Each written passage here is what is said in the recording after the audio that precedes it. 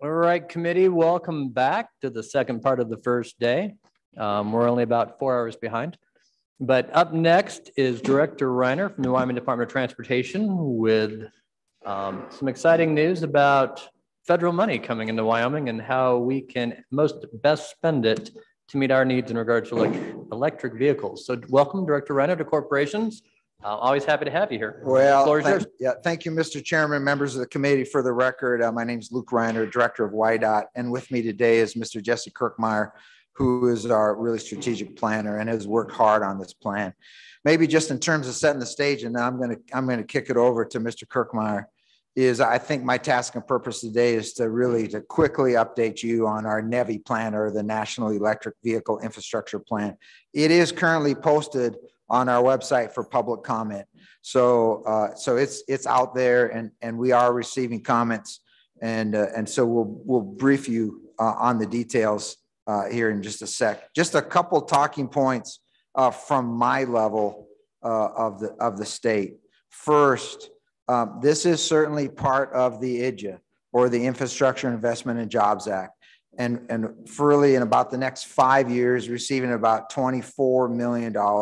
The task and purpose of which is to install charging stations in the state to support EVs. The plan is due the 1st of August, and we're certainly on track to meet that deadline. No money from IDJA can be spent on this until our plan is approved by the U.S. Department of Transportation. So we're looking good there. As we prep this plan, we did traverse the state. We had 11 public meetings and that were well attended, and the input was good. And certainly we used that input to adjust the plan. Key talking points in this space for us. One is WYDOT, or we in the state, value choice. We do not care what you drive, but if you want to drive an electric vehicle, our task at the Department of Transportation is to ensure that our infrastructure, facilitates your choice. And the other key talking point that we always talked about is, remember, the state's second largest industry is tourism. And there's a nice lady in Iowa who wants to bring her electric vehicle to Wyoming and go see Devil's Tower or Yellowstone or Teton or Thermopolis. And so our task there is really to support that portion of our economy, tourism, and get people in. With that, please stop us as we go, but I'll turn it over to Mr. Kirkmeyer with your permission to rapidly brief the plan. Sure, thank you, Director. And Mr. Kirkmeyer, there is a handout committee that came out this morning. It's blue. I assume that's what you're working off of. Can you walk us through, Mr. Kirkmeyer? Yes, Mr. Chairman, but to be honest, I'm just going to focus on the two maps, the second page, and then the second to the last page. And I'll talk the other points, and you have them for your background, but I'm not going to go through the slides. I'm just going to talk based upon the maps. Thank you. So kind of describing this problem, this NEVI program problem from Wyoming's perspective. The federal government issued the NEVI guidance 90 days after the law passed in February, and it was very specific with regards to how this money could be used. It had to be used on DC fast charging stations. The stations had to be located first along alternative fuel corridors. And in Wyoming, that's our 3 interstates. And you'll see those pictated on the map, the 3 interstates. The stations had to have 4 ports, each port capable of at least 150 kilowatt charge. And the station had to be able to use all 4 ports at the same time, which requires a 600 kilowatt capability of the local infrastructure. The stations could be no more than 50 miles apart and no more than 1 mile from the interstate. That presented us with a unique challenge. The first was the location of the stations and their frequency. These stations run about $1 million to purchase and install. And then our estimates suggest that they could be in the $100,000 to $200,000 a year range to provide operational support to them. So that's very expensive. The other problem we had with the design that the federal government put out is we had to put everything on the interstates first, and those had to be deemed as built out by the Secretary of Transportation, Department of Transportation at the US level, before we could move any available funding off those corridors or off the interstates to support stations being built elsewhere. As the director stated, our number one priority here is tourism visits. When we look at the level of folks in Wyoming that actually own these vehicles, it's around 500, certainly not enough to support the level of infrastructure required for us to install in this bill. So really, we're aiming at that out-of-state tourist that's either driving through the state or coming to the state that wants to visit one of the tourist areas. Unfortunately, the design of the program put in such a strict requirement to put so many of these very expensive stations so close together that we had no hope of them ever being economically feasible. So to put it another way, we've determined that we have about 6,000 miles a day driven on Wyoming's highways and interstates by out-of-state EV traffic, about 6,000 miles a day. Of that, 79% are Teslas. Teslas have their own charging network and they're proprietary. So Tesla cars don't go anywhere else but Tesla chargers, typically. Other EVs, the other 21%, can't use Tesla stations. They have to use a public facing station. And that's what the NEVI money is for. So we have about 6,000 miles a day driven by out-of-state EV travelers on our highways and our roadways. About 1,500 of that are the non-Tesla vehicles. If we built our system out the way the federal government wants it built, every 50 miles and 1 mile from the interstate, we actually need about 150,000 miles a day driven by non-Tesla EVs on our interstates in order for any one of these stations to be financially viable. So we knew right away that wasn't going to work for us.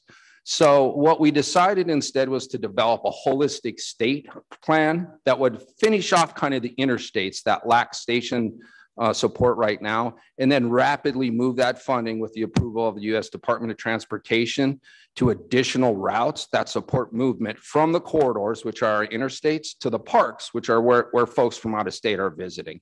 So then when you look at the map in front of you, you're going to see the corridors dictated or pictated a certain way. We have to finish building out those first. Then we selected an additional 5 routes to get folks from the interstates to the parks. And you'll see those noted there. We originally used 3 criteria to develop those route recommendations. The first was which of the roads from the interstates to the parks had the highest daily vehicle mile average. From that, you can infer that's also the highest daily vehicle EV mile average. Those are the routes that popped up as the highest traveled routes.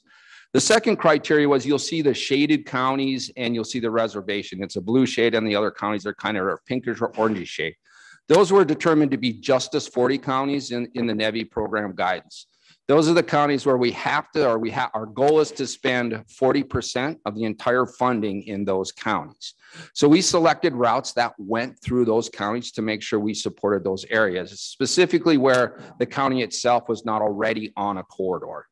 And then the third reason that we looked at this was, well, what do we think our friends at the Office of Tourism think about our route selection? And they reviewed the route selection. They said, yeah, you guys picked the best routes to get folks from the corridors to the areas where out-of-state tourists would travel. So those were our route recommendations. They're not prioritized, but we certainly identified those as the next step. Once we finish off the corridors and get those built out, then we'll want to focus on the routes to get folks from the corridors to the parks. Another thing you'll note in this map is there's some black numbers in there. Those are the numbers of registered EVs in that county. And what you can quickly see is it doesn't add up to a lot. It's about 500. And of that 500, 350 or so are Tesla, and Tesla has its own charging network. So we're really not building this to enable Wyomingites that currently have the technology to move around. We're really building this, at least initially, until it's adopted higher in the state, if it ever is for those out-of-state tourists. Any questions before I go on to the second map? Okay, just maybe one point of clarification. So Justice 40, you heard that comment. That's a federal issue. Those we had no saying in what counties were established for that. So it's all federal guidance, and the federal government picked those locations. Go ahead. All right, Mr. Chairman, thank you. So the next map kind of shows our plan in its entirety as we're presenting it. Of course, it's written out in about 40 some pages if you go pull it off the website and read it. But what it shows is where we recommend we place stations based upon the realities of the situation, the economics, the environment, the geography, the demographics in Wyoming. And what it shows you is we don't intend to put one of these large NEVI stations every 50 miles, no more than 1 mile from an interstate along our interstates. Where we currently have, or we know there is a planned charging station, either at Electrify America or Tesla, we are asking that counts for a location in that area. Now, Tesla is currently proprietary. They're only allowed for Tesla use, but Tesla has announced that they are going to make their stations public facing, so any EV can use it. So we are going to ask that those stations count, and we don't have to put another station there. Any station located next to another station just kind of pulls away the amount of revenue and station visits that are required. Another way of putting this is these stations, these big stations, need between 36 and 72 visits a day to cover costs. Our current estimate is based upon traffic is each one of these stations, if we built it out to the NEVI specifics, which would put about 22 of them on our interstates, they would get about 0.4 visits a day. And we don't project that they would hit the 36 a day visit threshold until about 2042. So for us economically, we would be putting money into a system that was built to fail. And we really don't think that's wise. It's not a wise use of taxpayer money. And again, this is federal money. It will be no state money used on this. The federal government does allow up to an 80% match for whomever decides to put one of these stations in. For our purposes, that matching money will either be private or local jurisdiction if a municipality or a county decides they want to get involved in using one of these stations. So the 4 areas that we've located stations that currently do not have a large powered station, either Tesla or Electrify America, are Sundance, Buffalo, Douglas, and Pine Bluffs. And those are the only 4 stations that we are proposing that we build to the NEVI standard. And that is the 4 by 150 kilowatt with 4 ports and capable of simultaneous operation. We estimate that will roughly cost around $7 to $8 million for both purchase support and up to the 5-year operational support that we can provide the station owner to help them cover costs. But even then, we estimate that a station owner of one of those 4 NEVI stations will be in the hole between $500,000 and $800,000 after about a decade. And so it will be challenging for a Wyoming business owner to put one of those stations in. So we really kind of expect it will be a large national company that will probably propose to build those 4 stations out. So if they accept our plan and they accept the fact that we're going to count the stations that are already in place and put these 4 additional stations in, that will really trigger us to have the ability to then open up the funding and then build those routes out that I showed you on the first map. And kind of we'll use the same process. We'll select a route, we'll issue a request for proposal, and we'll ask for folks to put in their proposal on how they will build the station route from the interstate to the park or wherever the ending of that route is. In this case of Highway 85, it goes from Cheyenne up along 85 and then ends up here in Sundance and up here in this area. So that, and those stations, we're making the assumption will not have to be those big expensive stations, cost a lot of money to buy and cost a lot of money to operate. We'll let the local jurisdiction and or business decide what works best for their area. So they may put in a series of much smaller stations along the way to get folks from say Casper to Shoshone, and then from Shoshone up to Cody or Shoshone over to Jackson. And that's we think is the best chance that this money that we're getting from the federal government has in actually producing a system that will work for us now and in the future, and has the best chance of being financially or economically viable in the state. Now, just recently, as recently as yesterday, we did secure the National Park Service's approval of writing us a letter of support in exchange for agreeing to fund vendors within the park themselves that are willing to put these stations in. So I believe that if the federal government does approve our plan of the 4 stations and then gives us the exception to policy for the rest, the other 18, so we don't have to put them in, and we can use that money off corridor, we'll be much better postured to get folks from corridors to the parks, and then once they're actually in the parks, in and around. And with that, I'll just sit back for any questions. Questions for Mr. Kirkmeyer at YDOT? Representative Burt first, and we'll go to LeBeau. Thank you, Mr. Chairman. Thank you, gentlemen, for coming in and presenting again. I heard this through the Transportation Committee, and for full disclosure, I haven't been on board with this ever since it's been proposed, even though I understand the intent of trying to reach out to those that are driving electric vehicles to come into the state. When it says that you got a 20% matching, a couple of different things that kind of struck me is the local municipalities are already struggling. Me locally in my local community, we're trying to figure out how to fund emergency vehicles, right? The funding isn't there for essential services that we're looking at. And we're talking about a 20-year projection before we can even get to the point where we can make money. So I'm not quite sure if we're actually going to see a big national come through. I guess my big question is, instead of trying to, work on trying to spend 25 million of free federal money, which is never free, do we actually have to take the 25 million, or can we just not even implement this until it becomes to the point where we can actually say it's going to be profitable? And if you'd answer that, and then if nobody decides to partner with us, what happens? Does it just go away as well? Mr. Chairman, Representative Burt. So in the NEVI program guidance, if the state fails to execute the funding, the money rolls to the Federal Highway Administration. And the second step is then the Federal Highway Administration offers the money in state first.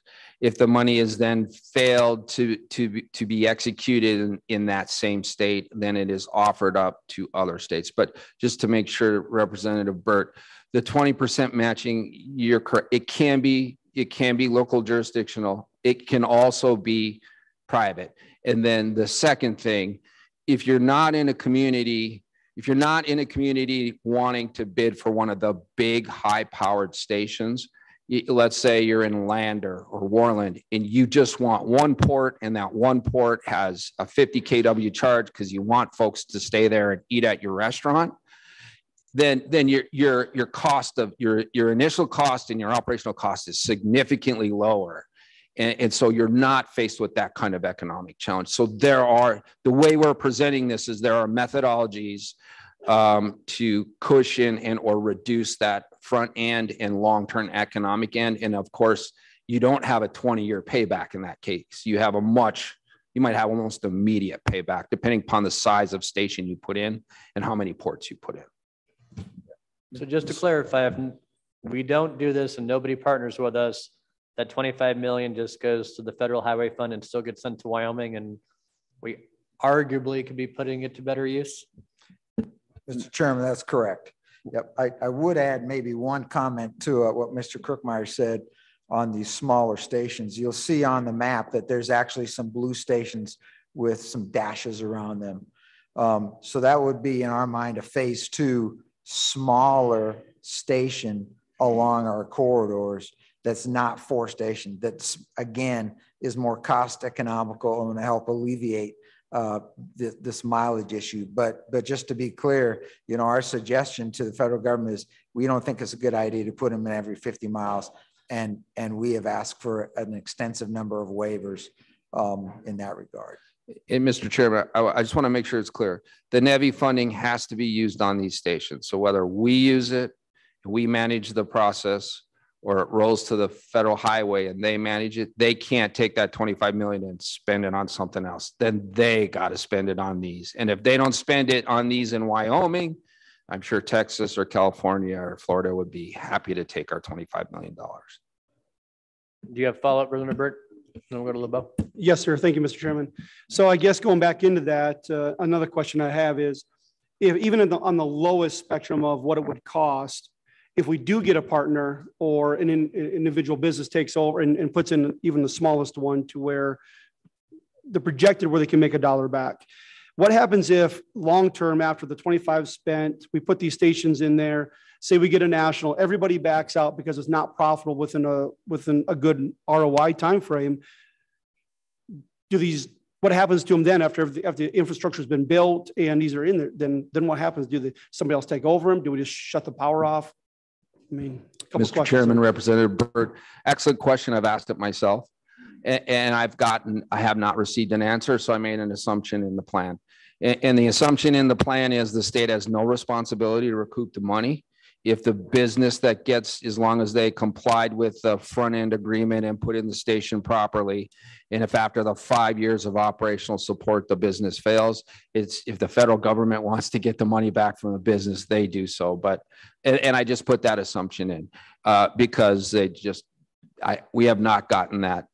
And it was also not addressed in the notice of proposed rule that came out earlier this week. So it's unknown. So we made the assumption that we're out of that. That's between the federal government and the station owner. Okay, Representative LeBeau. Thank you, Mr. Chairman. I have a question in regard to this Wyoming state recommendation, the map here. Did you take the reservation into consideration as far as Tesla charging station?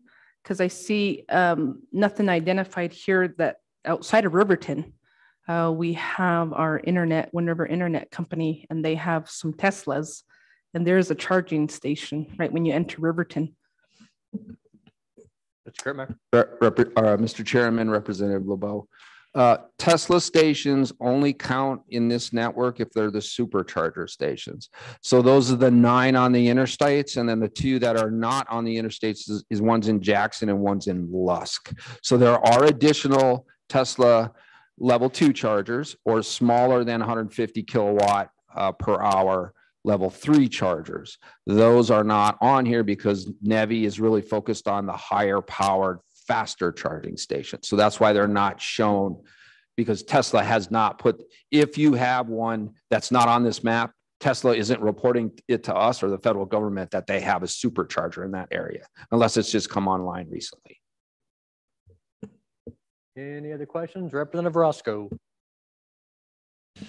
Thank you, Mr. Chairman. Mr. Kirkmeyer, can you tell me if Wyoming is a is a problem with national transportation for electric vehicles? So crossing Wyoming, is it a problem of not having enough stations? And the second question, if I could, do you know when Tesla might be changing over their station to make them public? Thank you. Mr. Chairman, Representative Roscoe, to answer your first question, most Tesla owners, everyone would like better coverage in Wyoming, simply because in some of our environmental conditions, especially in the winter, it could be challenging to get from one station to another because they don't get their projected 200 or 250 mile range. However, Tesla's put in a network that seems to accommodate the 79% of the market share that they own, and they're doing it with 9 stations on the interstate. The NEVI program wants us to put in upwards of 22 for the remaining 21%, and you can see how economically that just does not work for any station owner and won't work for a long time. The 2 off corridor stations that Tesla owns, and anecdotally, I've heard that both of those are very well visited and probably the most visited by Tesla owners. As far as the other stations, Electrify America has just started putting them in. They've only activated the one, I think, in Gillette and one in Evans, or in southwest corner. Evanston, yeah, Evanston, because there's also one in Evansville. Evanston, they're putting one in Cheyenne. Electrify America is the VW company, partially owned by Siemens, and their market is the other 21% because the Tesla network is currently proprietary. Their goal is to get a station every 120 miles Our plan puts a station less than that. And if you look at Tesla's breakdown, they're certainly in that same 120 to 150 mile range. So we'd actually improve that coverage. It probably wouldn't be the best for some of the smaller, older EVs, but the newer ones that are coming out, unless something dramatic happens, it should support them. Now, with regards to Tesla and making their network public, I've been in contact with their governor or their government liaison as early as last month, and she still assured me they're planning on doing that very quickly, but she wouldn't give me a date. Our plan does rely upon the assumption those will go public facing, but if they don't, that really only adds 3 more locations where we would need to put a station. We need to put one in Laramie, one in Wheatland, and one in Sheridan. And so we could still accomplish what was there. And I think with the 3 additional stations, that still leaves us plenty of money to fund the routes to the parks. Any further questions? Representative Burt. Thank you, Mr. Chairman. Sorry for the delay. I had to look some things up here. So in a previous committee meeting, can you give me a breakdown of is there still the possibility of using any money from the VW settlement fund?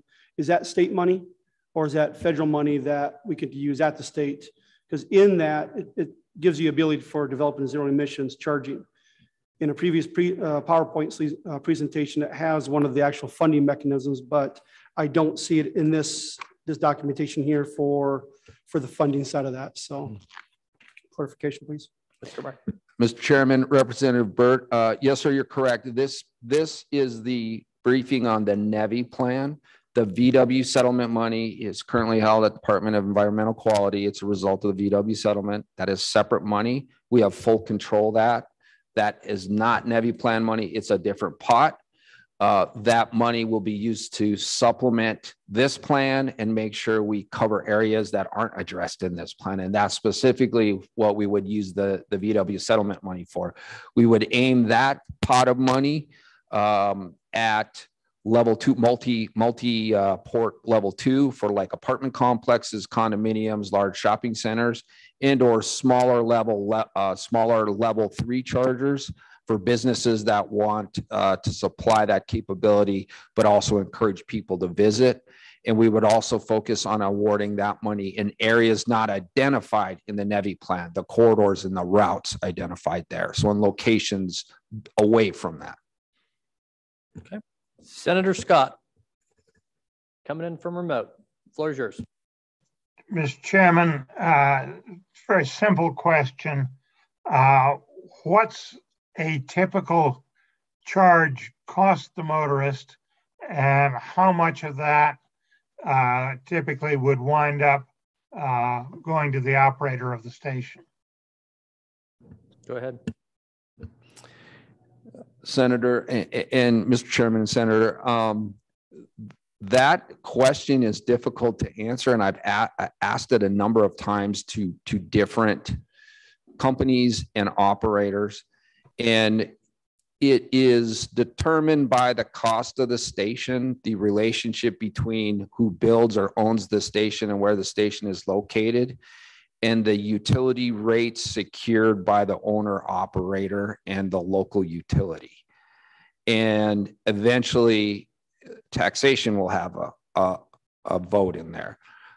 Generally, however, these cars want to get to about an 80% charge because after 80%, the battery gets too hot and they actually significantly slow down. So if the vehicle is, 10 or 20% charge, you pull off the interstate, you plug it in at a 150 kilowatt port, it takes about 25 minutes for that, 25 minutes for that vehicle to get to about an 80% charge.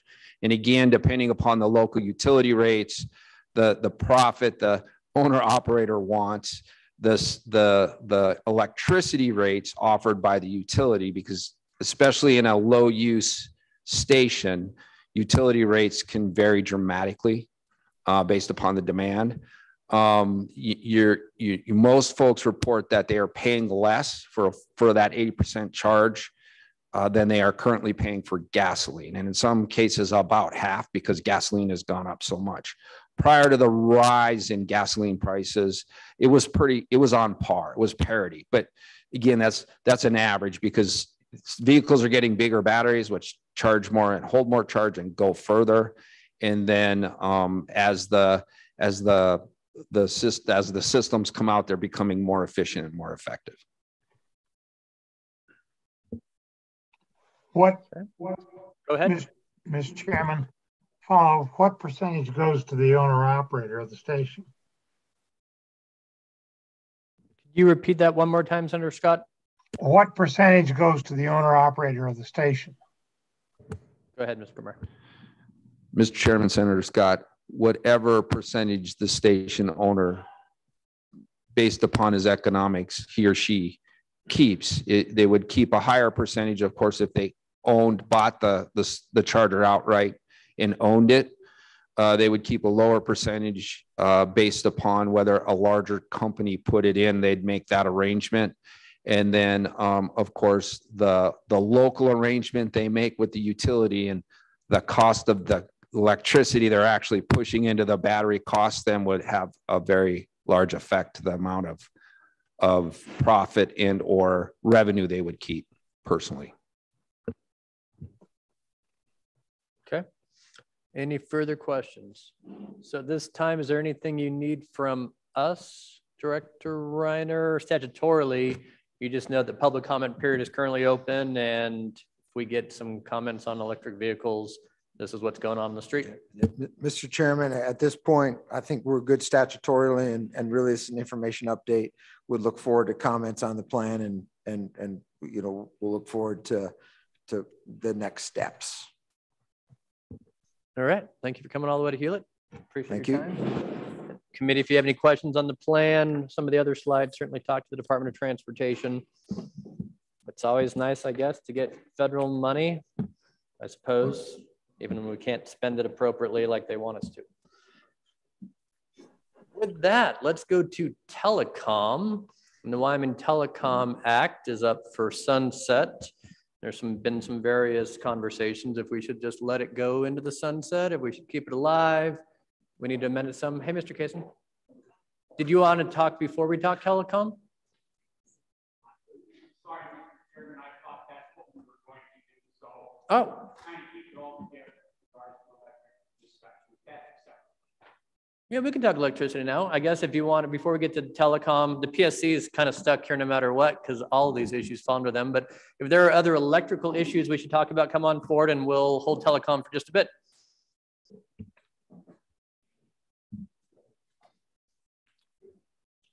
Welcome back.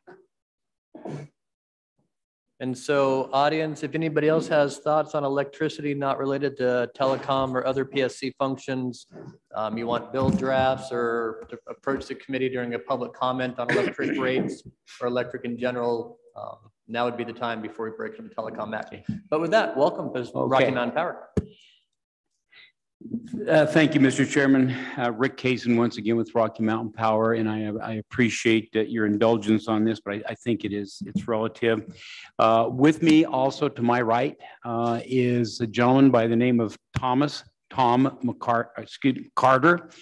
He is a member of our team. He is the new Government Affairs Director, and you will be seeing more of his presence in Wyoming over the coming months and years, hopefully. So, but what we wanted to do is steal a couple of very quick minutes as related to the discussion earlier about carbon capture, utilization, and storage. And wanted to share this is the same information that we shared with Joint Minerals, but since this was a topic of discussion for your committee, I thought it would be very important for you to know this as well. So Rocky Mountain Power Pacific Corp, we will be issuing 2 parallel carbon capture requests for proposals. These will be issued no later than December 31st of this year. We are targeting the fall of 2022, so we're trying to accelerate this. The bidders that will be responding to the RFPs will have approximately 3 months to prepare their bids. And then we will anticipate another 3 months to go through, do the evaluations, do the assessments, and see where this may take us. This 3 months does not include any kind of contract negotiations that may take place. The RFPs, and we talked about some of these plants earlier, are going to seek to build and construct a full-scale amine carbon capture system on the Dave Johnston unit number 4. Dave Johnston, of course, is outside of Glenrock. And then the Jim Bridger units 3 and 4 in the Rock Springs vicinity. And as we heard earlier today about the Jim Bridger and Rock Springs, we had the regional haze issue, and we're going to have a comment on that in just a little bit, as well as how that's being incorporated into some of the analyses that we have to do. But the objective here is for these carbon capture requests for proposals is to make sure that we comply with House Bill 200 and the related regulations and rules that go along with that, and that we are going to be in concert and under the decree of the regional haze consent decree about the units at the Jim Bridger plant. The procurement process will demonstrate that the installation of the carbon capture units for CCUS for both the Johnston and the Bridger units could be at a full scale or for either of these plants, or that they may be technically or not technically viable, or they may or may not be economically viable as well. So this is going to be a thorough analysis that's going to be conducted so that we can, be responsive to what we think is a part of the all above energy strategy in Wyoming as well. Excuse me.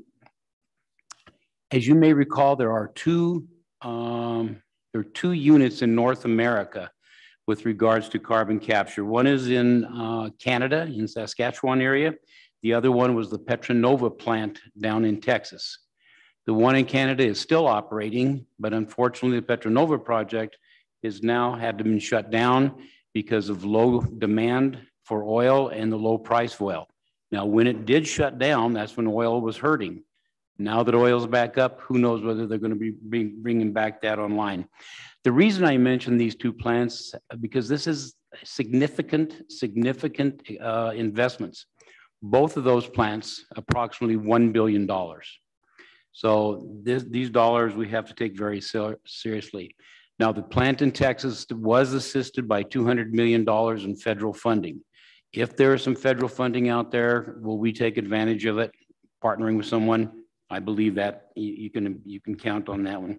So kind of in summary, it's very important to look at the technology. That's why we want to hear from the responders to the request for proposals, the economic viability of operating CCUS structures, adding new equipment to 50-year-old plants, again, is very, very important.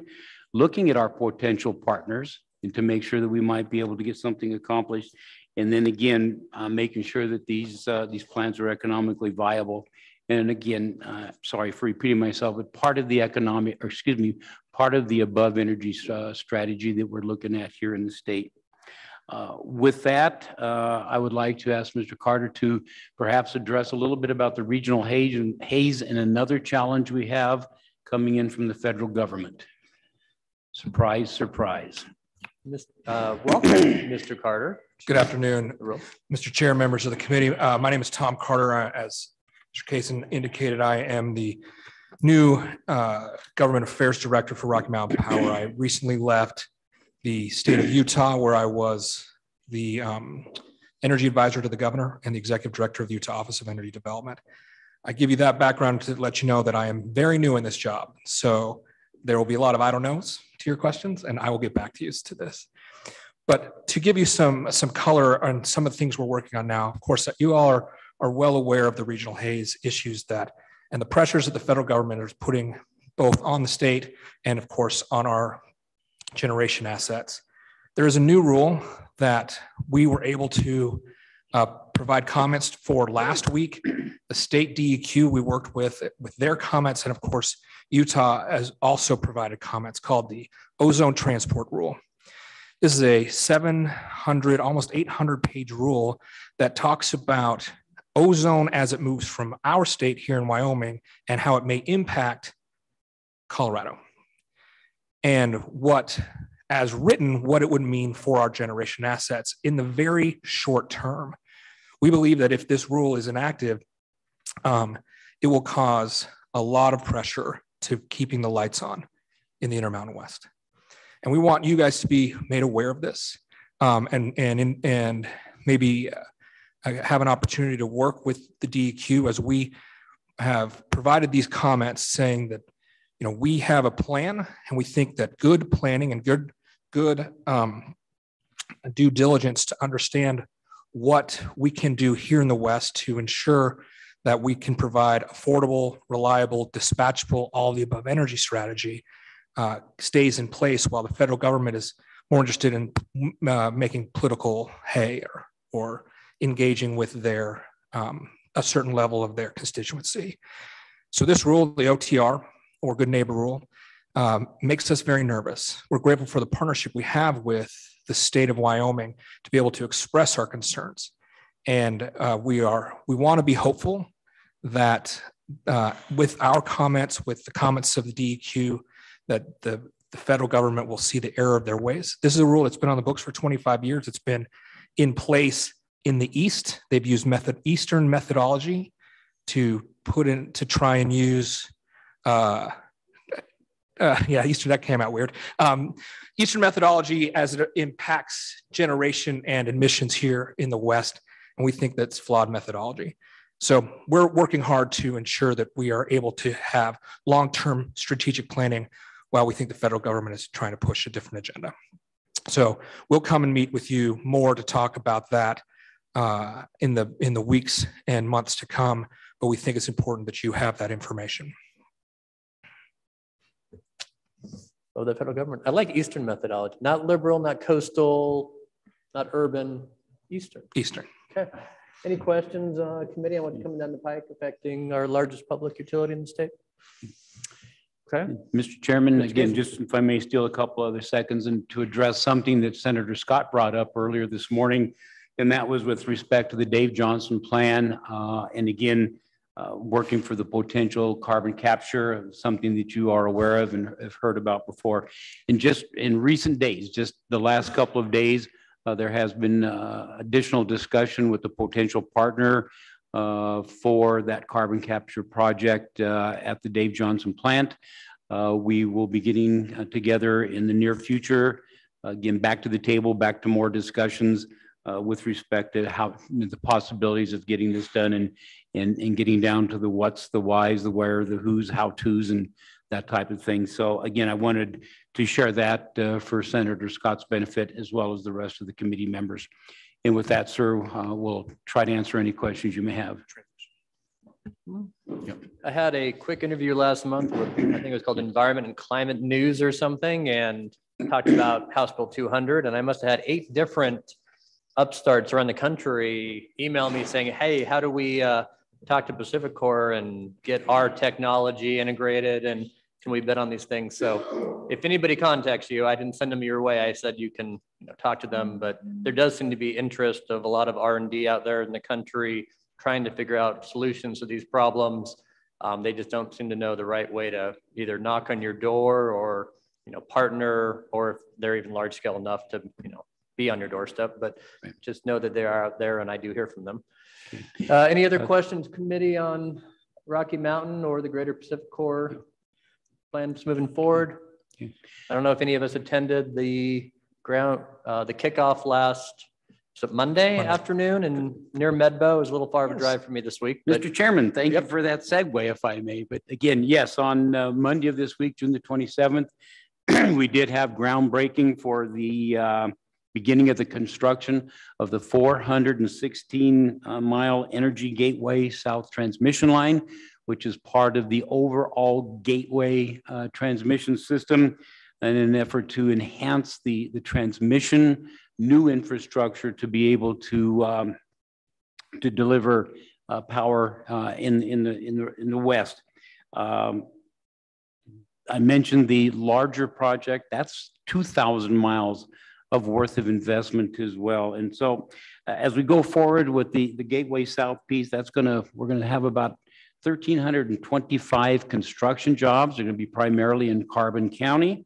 as well as in parts of West Wyoming. We're going to be able to help integrate 2,000 megawatts of power, and that's a lot of power.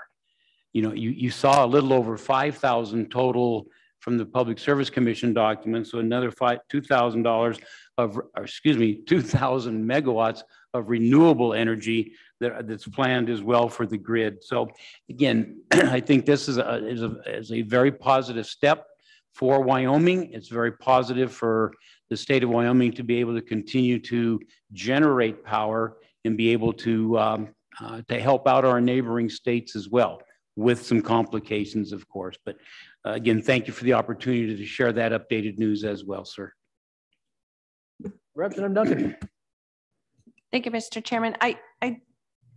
We brought this up in minerals. We're always talking about how much power we're sending out, but again, I would like you to share that same report that we request of you in minerals with corporations of, you know, we would like to have, you know, some projects here in the state of Wyoming instead of to utilize some of that power rather than shipping all of our power outside of the state, so that we can utilize some of that sales tax revenue here in the state of Wyoming so that we can have some of that revenue here versus shipping it out and not having that revenue here in the state of Wyoming. So if you could do some of that report that we were asking for in minerals to have some of that shared here.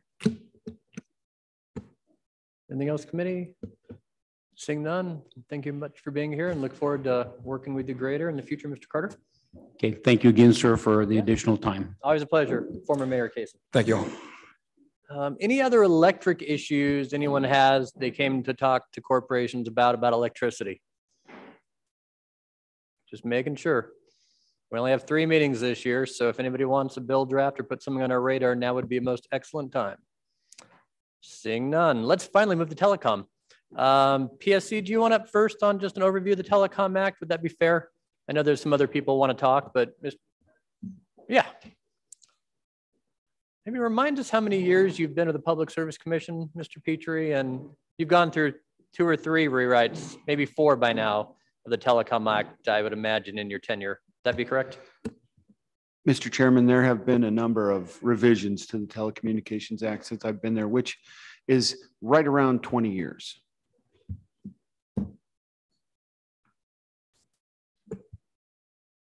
And so I don't know if you were prepared to just briefly speak about the Telecom Act and it's prepared to sunset. I don't know if the PSC has any specific direction on whether they want to let it sunset, if there's some specific things, if it does, we should be maneuvering. But anything from your perspective that we should know on the Telecom Act sunset and maybe what you would like us to consider as it goes forward here. Thank you, Mr. Chairman. Again, Chris Petrie, Chairman of the Public Service Commission, and we do not have a commission position or proposal on this today. We did just want to give you a quick rundown on what it is that we're currently doing under the Telecom Act as it exists. And as you mentioned, it's scheduled to sunset in 2023. So and this is not in an exactly, I'm not sure I could say this is in any kind of order of importance, or it kind of depends on your perspective. But one of the things that we continue to do with telecommunications is we take applications and rule on them for certificates of public convenience and necessity for local exchange service, which is your basic telecommunication service. I think it was explained some years ago by Chairman Menier as at this stage, we're basically performing a screening function because any new entrant is by definition a competitive operator. And so it doesn't mean that we go into the full-blown old time rate regulation regime. We simply screen them for their financial, managerial, technical wherewithal and make sure that they're a legitimate telecommunications player that is not here to play any games with Wyoming customers. So they pass some basic sort of a regulatory background check, and then if everything goes good there, they get a certificate of public convenience and necessity, and they become a competitive local exchange carrier. Another thing that we continue to do is administer the Wyoming Universal Service Fund. And the Wyoming Universal Service Fund collects a surcharge from all telecommunications customers in the state, including wireless carriers and VoIP carriers that we don't otherwise regulate at all. And then that money, which is now being collected on I believe it's a 2.7% surcharge, ends up collecting a little over $2 million in a year, in this coming year and last year, pretty similar. That money is then used for companies that meet certain criteria to hold their retail rates for basic telephone service down to the statutory equivalent of a weighted average, a statewide weighted average cost of service, which is $30. And that's a number that was set by statute in one of the several rewrites. That now, most recently, involves, I believe, 12 carriers, about 24,000 lines, and a little over $2 million, which the quick math says that's about a little over $80, about $83 a line, somewhere in that neighborhood on an annual basis. That's the amount of support that the customers who benefit would receive from that collection from the larger group of telecommunications carriers. So we've got one full-time position equivalent in our office. That's the administrator, and there's quite a bit of accounting and money handling that goes with that. It makes our budget look kind of strange because there's all this money that is just passing through the commission's hands, but it's for this Wyoming Universal Support Payment System. Some of the other things that we do, we have some duties that are delegated federal authority. One of those is the designation and certification of eligible telecommunications carriers, those being the companies that are eligible to receive various categories of federal telecom support. And now that has largely transitioned to a broadband support function. And so we've got some newer ETCs that are strictly in the broadband deployment business. We do that annually here at the commission. And so the designation is your initial application where you become an eligible telecommunication carrier. Then every year after that, you have to apply to be certified, come in, demonstrate that you've spent the money within the boundaries of the federal programs. Another thing that we're responsible for on a federal delegation is interconnection agreements, which are basically wholesale agreements between the telecommunications companies. There's some services that long haul traffic and things that only some companies have. Some of the competitive carriers rely on buying wholesale elements or services from the existing companies. And so they have interconnection agreement filing requirements. Basically, it serves to make sure that everybody else who might be interested in interconnecting with that company who's providing service has available to them the terms that they've agreed to, and so it's kind of a most favored nation status, most favored nation option for the next company or other companies that have existing agreements. We also continue to process complaints, and telecommunications has kind of a history of a track record of punching above its weight for complaint generating, and I can't really explain it or tell you why, but we do get some complaints on telecommunications, and so we continue to field those. You don't field them to the legislature, they just come to us. For those of you newer to the committee, we've heard many telecom complaints over the past decade. There for about 3 years. Every meeting we had several people coming in, and we try to draw them to ourselves, but it doesn't always work. We also as you know, well, quality of service, we still have some quality of service responsibilities. So that's basically connected to complaints. Usually it's quality of service issues come to us basically because of customer complaints. There's other possibilities, you know, if there were a lot of outages, service interruptions, that could be a source of some quality of service activity. But then that ties to outage reporting. The commission operates a 24/7 outage reporting telephone, so that the companies are required to report outages to us, and that applies to everybody from water to, you know, theoretically pipelines. We thankfully don't get many of those, but we get, you know, we get notified when there's an outage that reaches a certain scale, or otherwise something that the company's judgment tells it we would probably like to know about. With telecom, that includes 911 service outages, widespread outages, long duration outages.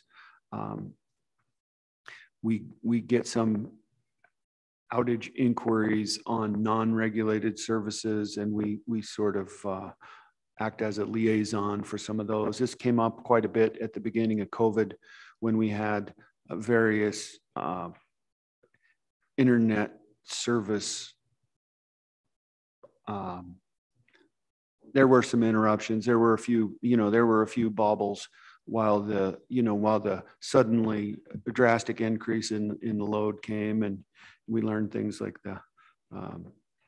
everybody having meetings on the hour all day long causes a overload, or it did at times. Yeah. So we have this outage reporting function, and what we do with that information is we share it, assuming we get it first before they do, which isn't always true. We share that information with the Office of Homeland Security or in the governor's office. The Homeland Security folks are able to very quickly make sure that any local emergency services people are aware that they might have a communications problem.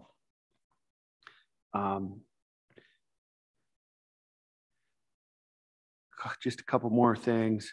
We have a relatively minor function with the North American numbering plan administrator, which is the designated entity that controls the distribution of blocks of phone numbers to the companies. And it may be someday, not in the too distant future, but hopefully a few years off, that the management of these numbers could cause us to no longer have only the 307 area code. Once the total of those numbers are exhausted, and that's threatened in other states like Maine and maybe other places. But so we have a bit of an advisory function there. So we check some of those and make sure that they're actually, that companies that make these requests actually have a connection to Wyoming and authority to do business here, and they're not just running a phone operation in the Antilles or something like that. Of course, there are some utility assessment implications to the sunset of the Telecom Act, because during the last major rewrite, the outcome was that the wireless companies and the VoIP, like the cable companies, they continued to pay OnStar and so on. They continued to pay assessments. The assessment for that supports the budget of the commission.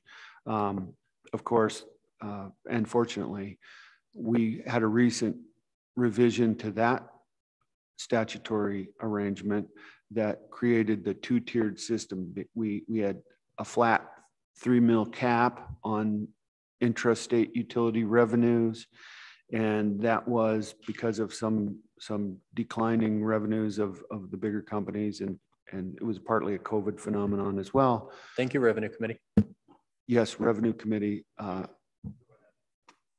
put us in a much better spot than we would be in.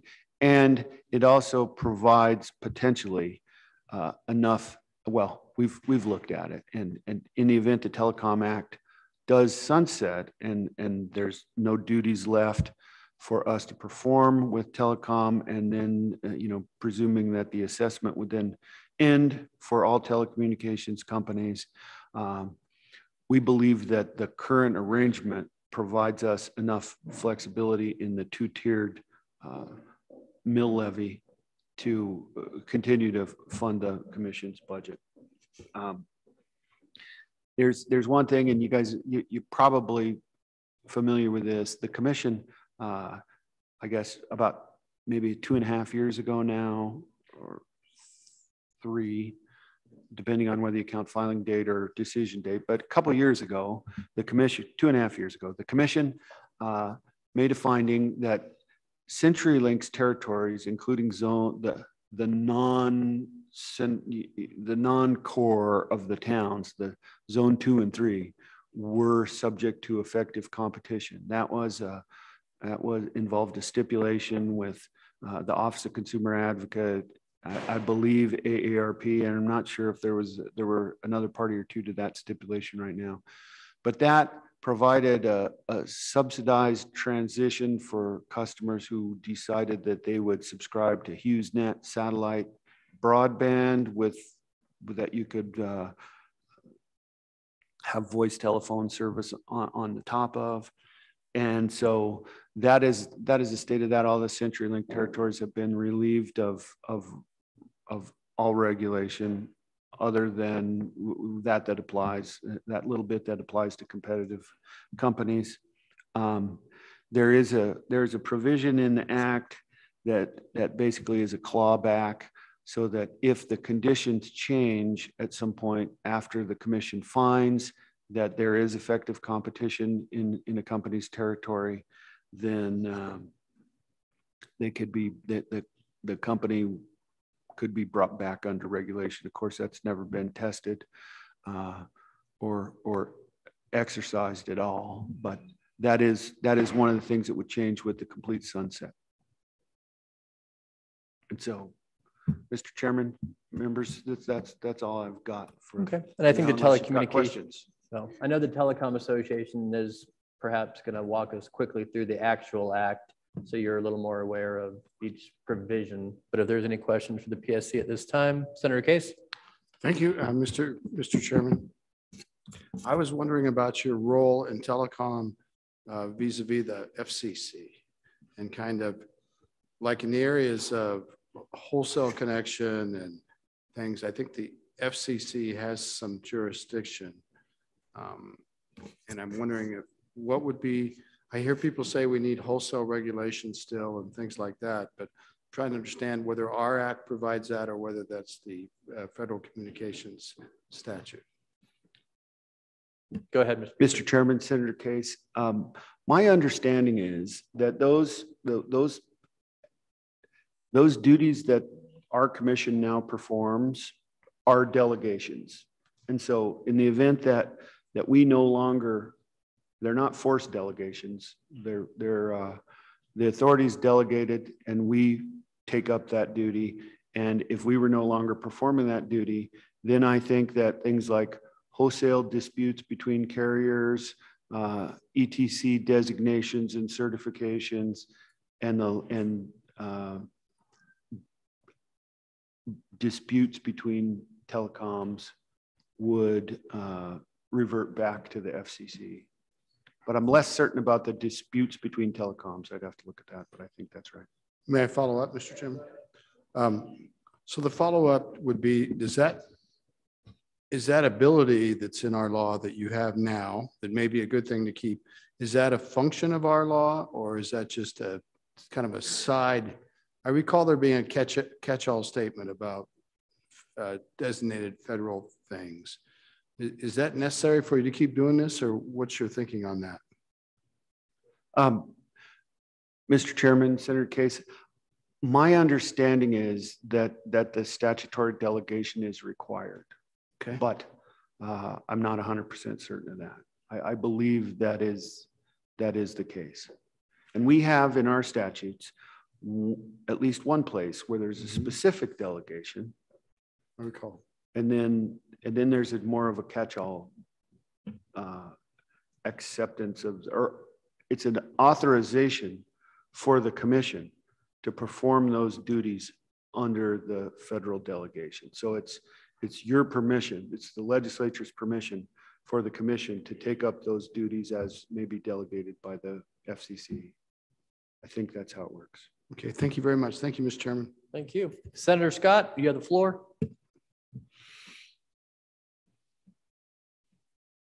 Mr. Chairman, I was interested in the business about the satellite provider providing adequate service. And we tried that, and our experience was that it's not true. That what we found was that whoever, depending on who you called, if it was somebody that was expecting a call from somebody using a satellite phone and was aware of some of the latency issues, you could get through and it would work. Our experience was that many of the businesses were using answering systems and they didn't get a response quick enough from the caller due to the latency, and you simply couldn't get through to them. The only way you could reach that business was to call somebody else who had regular landline service and have them call the business and say, we're trying to call, so-and-so's trying to call you, can you call them back? We found that was particularly unsuccessful. And so in those areas where the cell phone service is inadequate, landline is still an essential thing and still is competitive. And I think that we do need to retain the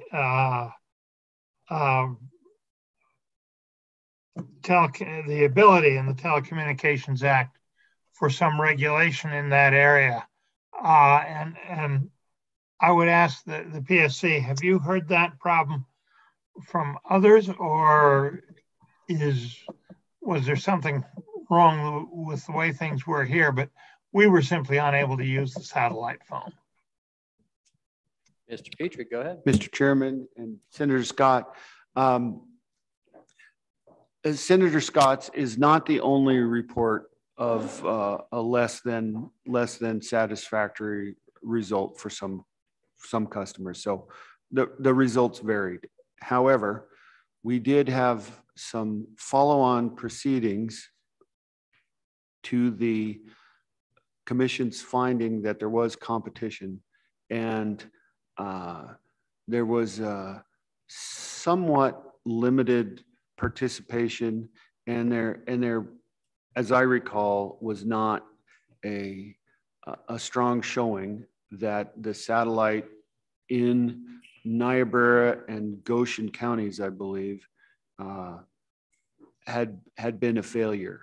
That is not to say, I mean, it is, satellite is subject to geography, weather. It is not in all respects the equivalent of a landline, because it is susceptible to some environmental and other interference potentially, and latency. The expectation has been that will improve, and I think that it has to some degree, and hopefully it will become a more successful application and a more precisely equivalent service. But we realize that it has not been. And good, Senator Scott. All right. Other questions for the Public Service Commission? Not seeing it right now, Mr. Petrie. You're off the hot seat, but don't go too far. Mr. Hendricks, come on down.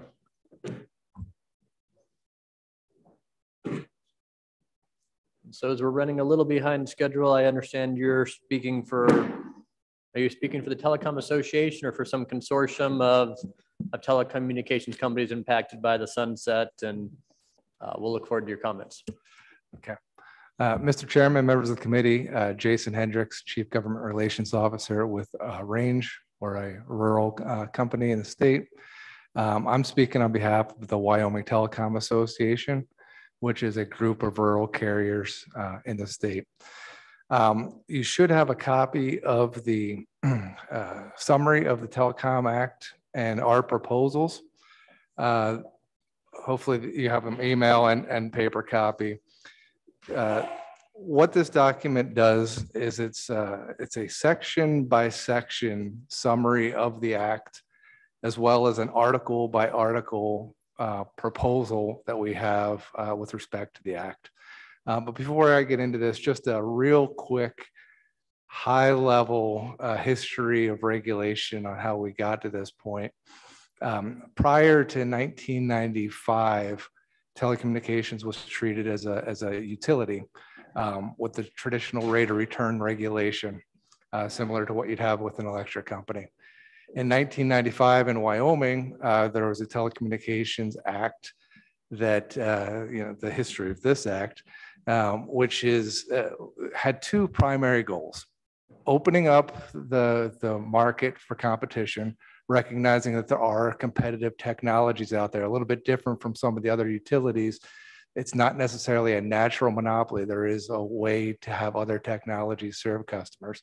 So it was opening up the market for competition, but then also establishing a universal service mechanism. And so the goal with that is to keep rates affordable in the areas where there's not competition, and to set up a mechanism for the funding of that so that carriers can charge an affordable rate. And so that's the universal service mechanism that Mr. Petrie talked about, with the surcharge associated with it. So if you happen to live in a relatively large sized town in the state, then you've experienced the benefits of competition. You have multiple providers that you can choose from different types of technologies. And with that, there's a surcharge that you pay to help others who are less fortunate on the competition side to have affordable rates in their areas, mostly the rural areas. So Wyoming kind of led the way with this in 1995, and then the Federal Communications Commission, the FCC, had their act in 1996, which used a lot of the stuff from Wyoming, but kind of took over in some respects. But again, it's the same thing: opening up for competition, allowing for universal service. And then there were some delegations that we'll talk about in here to the state on certain things with respect to competition. So that's kind of the history of why the act is set up this way, with competition in some areas, universal service in others. And so the question going in now with the Telecom Act potentially sunsetting is, have we got to a point yet where there's competition everywhere? If there's competition everywhere, then there's no need for regulation, because the market will take care of whatever needs to be taken care of. It'll keep rates low. Everyone will be sure that there's good quality of service because there's competitive alternatives out there. And so looking at the act at this point, so I started in the industry in 1996, shortly after the passage of the Telecom Act, and helped implement that in the Illinois Commerce Commission, and been involved with Wyoming stuff since early 2000s. So I've been involved with the last three rewrites, which were in 2007, 2015, and 2019. So each phase along the way, I think that we've had competition expanding and the need for universal service decreasing. And so now we're at this point. Have we got to a point where there's competition everywhere and there's no need for universal service? I don't think that we are quite there yet. If you've driven up, I drove up from Cheyenne up route or Highway 85. There's not cell phone coverage most of that route.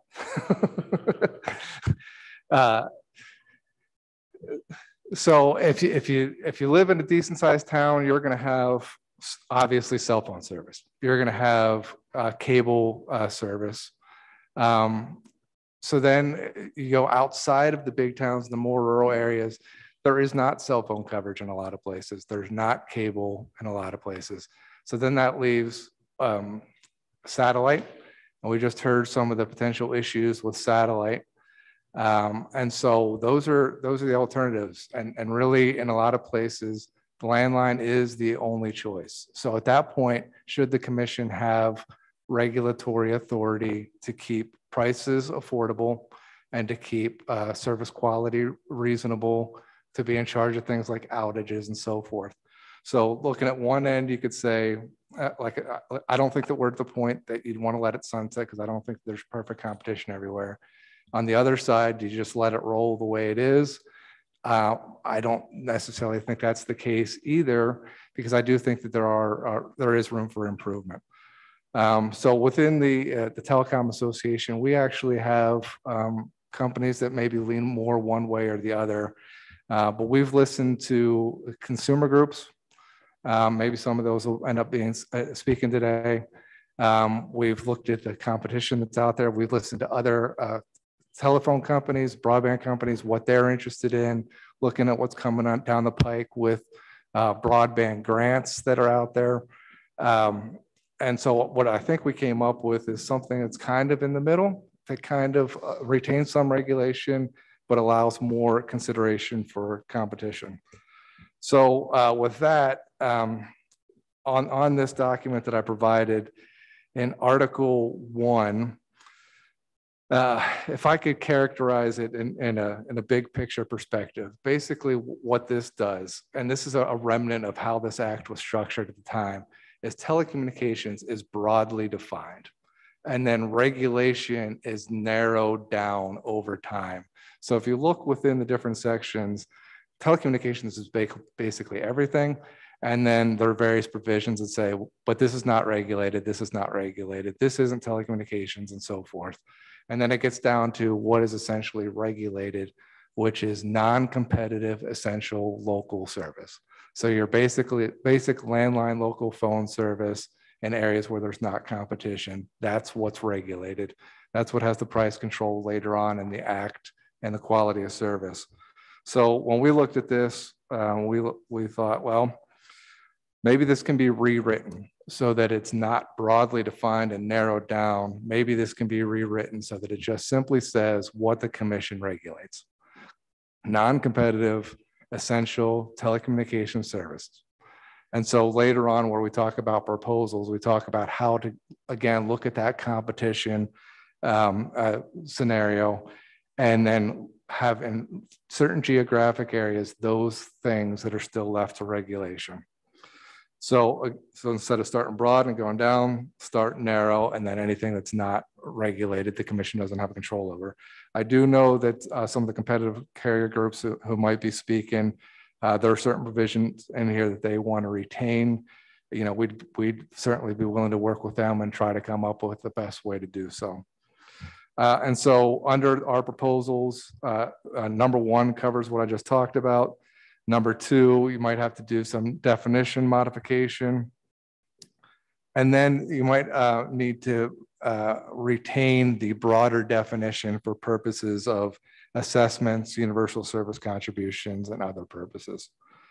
So you'd end up with something that's narrowly regulated, which is primarily the landline terrestrial service. And then we did put in here, and I'm going to talk about this in a little bit, one way that you can get competition is through broadband. And so there are fixed wireless companies and other types of entities out there that provide broadband service different from the traditional fiber copper-based method that we do. If there is a broadband connection, you can have voice over top of that.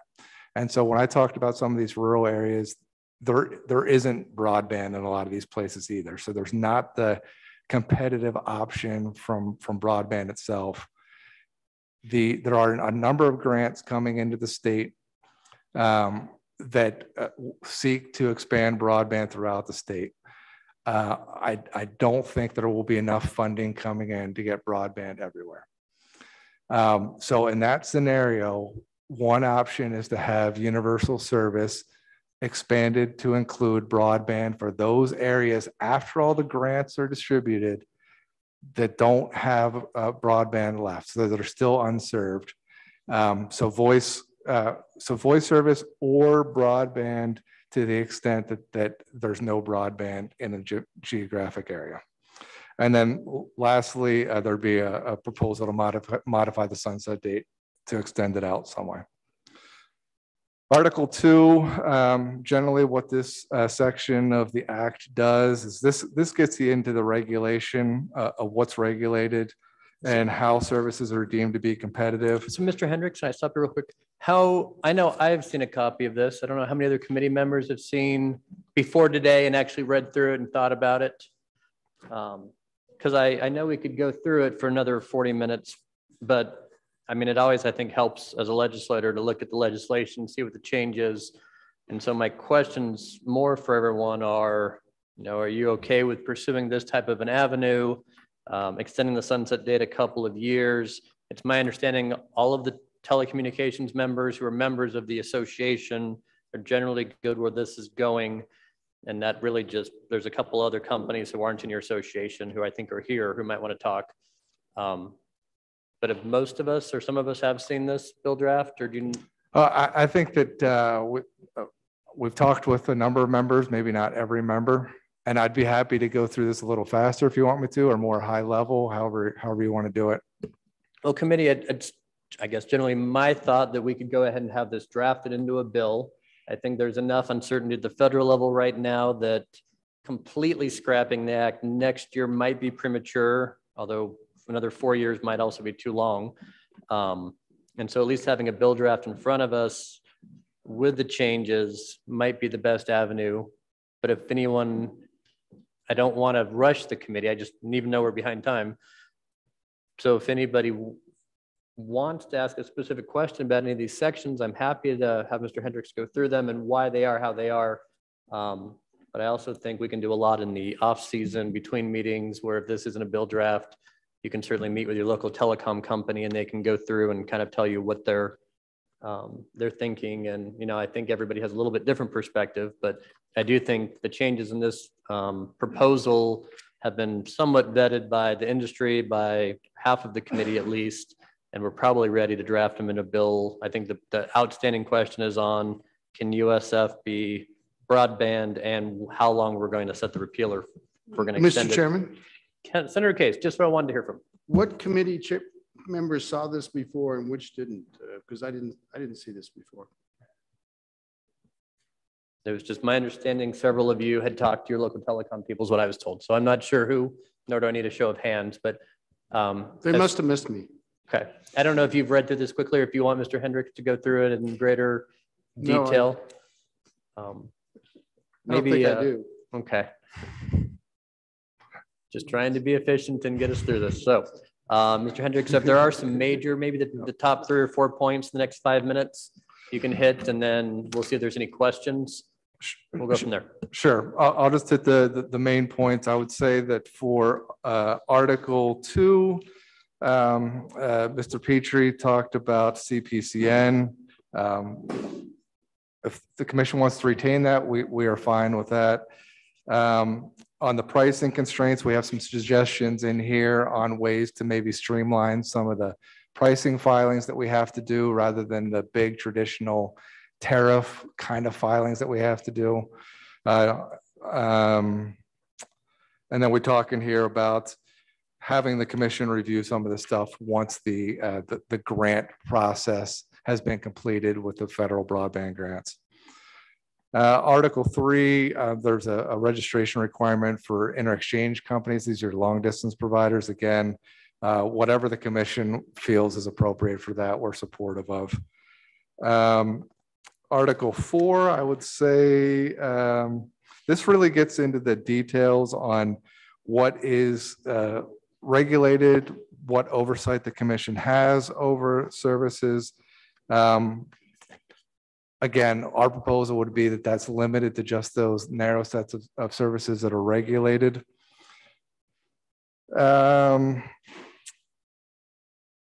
And then there's certain things as far as what's delegated to the state. I would answer Senator Case's question with I believe that the Telecommunications Act, specifically Section 251 and 252, is what gives the commission, the Wyoming Commission, the authority to do certain things with interconnection. So it's specific in the federal act on what the state commission has to do. If the state regulation went away, I don't know what happens. I don't know what authority the commission has to do certain things, but we propose that be retained in other federal delegated authority and perhaps clarified and narrowed. And then lastly, for universal service, again, we talked about this being narrowed to certain geographic areas without competition for certain limited services, potentially expanded for broadband. And then if it is expanded for broadband, potentially expanded to other types of carriers rather than just your traditional incumbent types of providers. Subject to further review and analysis. For the broadband part, I think we're talking 2-3 years by the time that grant cycle comes out. And so what can be done between now and the next 2 or 3 years with respect to the existing universal service and oversight. So I think that those are the main things. I'd be happy to take any questions. I'd be happy to point you any other directions on certain things if you want me to follow up with you. Senator Scott has a question. Senator Scott, floor is yours. Mr. Chairman, I didn't have a question. I've got a motion. If you're ready for a motion. I don't think we've gone through all of the public comment of people who want to talk yet, but if you want to throw a motion out at this time, we can entertain one and then go back if you think it's appropriate at this time. Mr. Chairman, up to you how you're going to run the meeting. I'm perfectly prepared to make a motion. I think there's 3 more people who want to testify before we make motions, but I will get to you first after we close public comment, Senator Scott. That works. Any other questions for Mr. Hendricks at this time? Seeing none quite yet. And then committee, what Mr. Jason passed out, I did see last week, and I think I was deficient in having LSO included in packets and sent to you. So that is somewhat on me as a chairman that I didn't get it in final form and didn't get it through LSO to be in your package so you could look at this before the meeting over the weekend. So my apologies on that. It's a reflection on me, not on the Telecom Association. Other questions? Okay, seeing none. Thank you. Other telecom people wish to speak on the telecom. Ms. Levin. Actually, Levine. Good to see you, Jody. Welcome back to corporations. Another person with a long history on telecom sunsets and revisions. Thank you, Mr. Chairman. Jody Levin here on behalf of Charter Communications, and yes, nearing 20 years of working on telecom issues in Wyoming. I will make my comments extremely condensed. I agree, my client agrees with the premise that Mr. Hendricks and the rural carriers have laid out, in that it's premature to sunset the act in its entirety, but the act does need review and modification. So at that kind of broad sense, we are in agreement with the rural carriers. My client has seen the document, but only briefly. So they are working through it to see where there could be areas of agreement, where we might be able to align, and where we will perhaps disagree. So at the outset, there are a couple of provisions that I think are incredibly important to my client. This is in the terms of regulatory certainty and clarity. It's incredibly important that elements of this act remain because it helps the competitive market. So to allow certain things to sunset and have a gray area on whether the commission does or does not have jurisdiction doesn't help with operational efficiency. So in that regard, sections 37, 15, 104, and 105 are very important. As Mr. Hendricks said, there are certainly elements of the market that are competitive and should be deregulated. That's under section 202, but not everything is competitive. Wholesale services are not competitive. So that's something that would be important to my clients to continue to have the commission exercise some oversight, particularly with respect to interconnection. To Senator Case's question on section 404, this is the protection of consumers. Subsections D, E, and F are the core provisions that really outline the commission's delegation from the federal government that allow them to address disputes between carriers and also ensure that you can't have discrimination occur against other carriers. So from a competitive marketplace standpoint and for the protection of consumers, those elements remain important. And then from my client's perspective, the other piece that's incredibly important is 3715-413. This is the limitation on political subdivisions exercising exclusive agreements with carriers and essentially blocking out other carriers from accessing the market. So my client looks forward to working with the committee, and I certainly look forward to working with my colleagues. I don't think this will be the telecom fights of years ago. I was joking with Senator Case earlier that I do remember one committee meeting that went 14 hours on telecom alone. So we aren't there anymore. So I think we'll find much more commonality than disagreement, and I look forward to working with the committee. So slightly out of left field question, Ms. Levin, do you believe we need to have any type of working group with legislators, or if we have the industry partners kind of work on what may be acceptable if we move this forward, either this or the general idea? Do you think there's enough cooperative spirit out there this time for the changing market that you don't need a working group or task force with legislators? The industry could come together and present kind of a unified solution, even if it is for maybe a year or two more? Mr. Chairman, I'm certainly glad to work with my industry colleagues in that regard. I don't know where all of the other carriers stand on this. We haven't had these kind of robust discussions yet, so I'd hate to opine as to where all of the carriers stand on that. Other questions, Ms. Levin? Not seeing. Thank you, Mr. Chairman. Judy. Other telecoms? Nope, not yet. Any other public comment on the Telecom Act rewrite or sunset, depending on your preference? Not seeing any at this time. So Senator Scott, we'll close public comment and give you the floor for whatever motion you may want to start with. Mr. Chairman, and I'll say at the outset, I have not seen the document. Still haven't seen it. And so I don't really know what's in it, but we need something to work from. So what I would move is that we ask the LSO to draft a bill based on the document that Mr. Hendricks has prepared, with the following exception. I would ask we leave the Universal Service Fund as it is right now and have Mr. Hendricks' proposal there drafted as an amendment to it. I think that'll be a better procedure. I think that's going to be controversial. And frankly, I don't care what they put in for a duration of the extension. I'll advise the committee I want to take it a good deal longer. I think we're dealing with this act a little too frequently, and I want to put it off well into the future, maybe 10 years. But that's a separate issue, and that's a very amendable thing. So that's my motion. And then I would hope the industry people could get together and look at it and see if they can develop a consensus on amendments that would be needed, but this would give us a document to work from. So, Mr. Chairman. Thank you. Is there a second? Second to motion, seconded by Boner.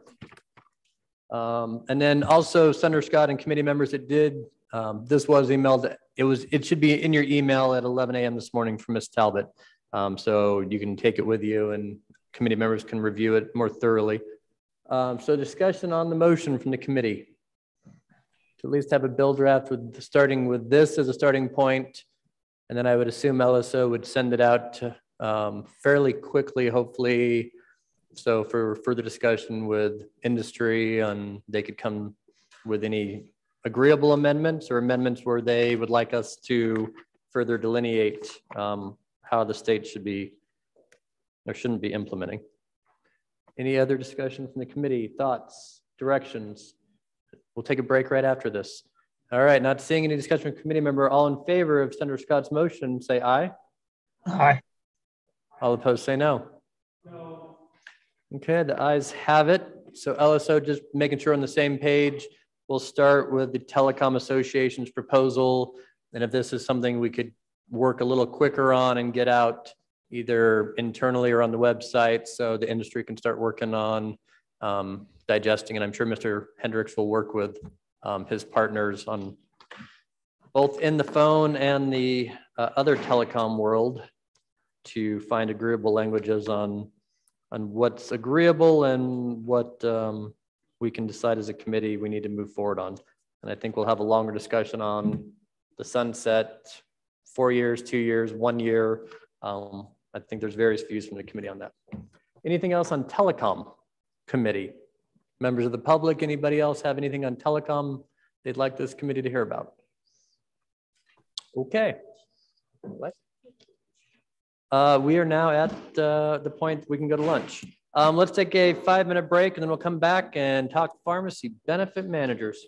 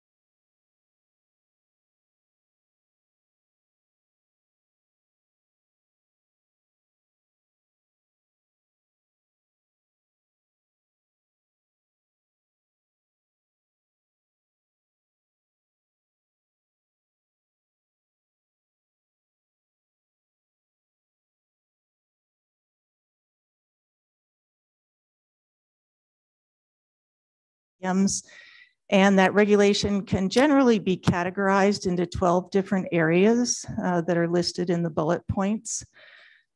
Wyoming regulates PBMs in 4 of those 12 areas. If you'd like to see a description of those 12 different regulation areas, you can turn to Appendix A. Do you know briefly which 4 of those bullet points? Is that later in the presentation, or I don't see it listed on which 4 are the ones that we currently have? I do, and it will talk about it on the next page, but I can tell you Wyoming regulates cost disclosure, gag. We have a cost disclosure gag clause. We regulate PBM maximum allowable reimbursement lists. We regulate the pharmacy auditing and appeals process, and we require PBM licensure by the Department of Insurance. So if you turn to page 4 of the issue brief, it gives you a little bit of history about Wyoming regulation of PBMs. So in 2016, this committee sponsored House Bill 35, which was passed, the Pharmacy Benefit Manager Regulation Act. And the original act just addressed 3 areas of PBM regulation. It required PBM licensure, had requirements as far as PBM maximum allowable cost lists, and how PBMs audit pharmacies. Then in 2019, the legislature passed House Bill 63, which amended the initial act and added a 4th area of regulation to do with cost disclosures and gag clauses. The rest of page 4 just talks in more detail about how the current statute regulates PBMs in those 4 different areas, including licensure requirements that the Department of Insurance has for PBMs.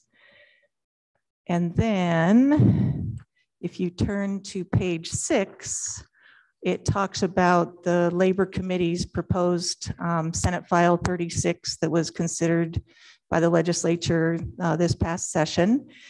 And Senate File 36 proposed to strengthen provisions regarding PBM licensure, maximum allowable cost lists, and pharmacy auditing. And then it also proposed to add 5 new areas of regulation to do with network adequacy, pharmacy reimbursements or clawbacks, regulatory agency enforcement, so that would be enforcement by the Department of Insurance, reporting transparency requirements for PBMs, and spread pricing. And so the pages 6 and 7 go into detail on what Senate File 36 proposed to do in each of those areas. If you would like to see a comparison of the current PBM Act and then the changes proposed by Senate File 36, you can look at Appendix C to the issue brief. And then the last page of the issue brief, page 8, also summarizes the fiscal impacts and the non-administrative impacts of Senate File 36. So that is my quick run through. And if anyone has questions, please let me know. Okay. Any questions, Ms. Shipman, Melissa? Yep, go ahead, Representative McGuire.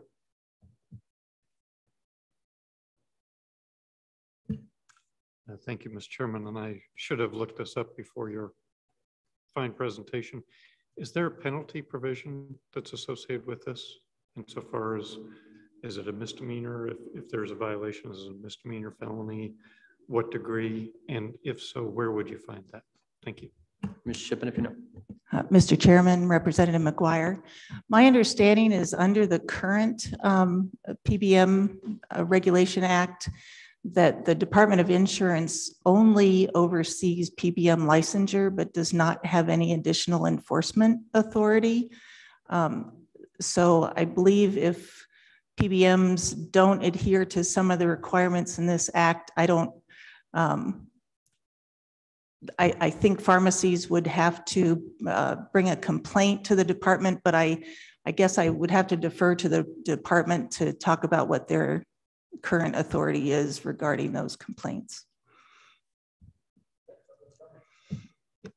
Thank you, Mr. Chairman. And correct me if I'm wrong, and maybe someone in the audience knows, in terms of this gag clause, I thought that was lifted recently. Ms. Shippen, if you know. Chairman Zwanitzer and Representative Duncan, I'm not aware that it was lifted, but if someone in the audience knows about that. Okay.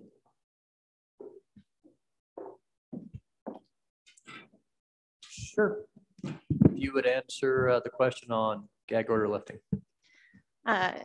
Yes, Mr. Chairman, Representative Duncan, yes, that gag order was lifted nationally. And because you're at a new committee, I just need you to introduce yourself.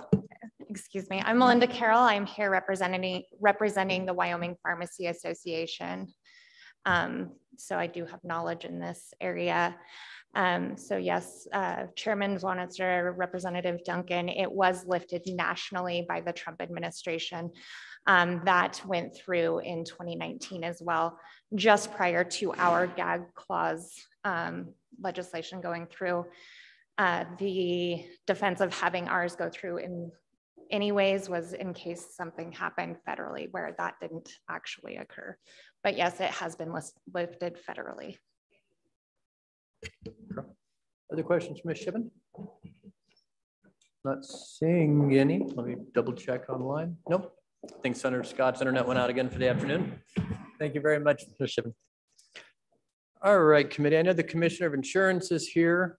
Certainly would welcome him if he has any thoughts on how he would like to spend another interim.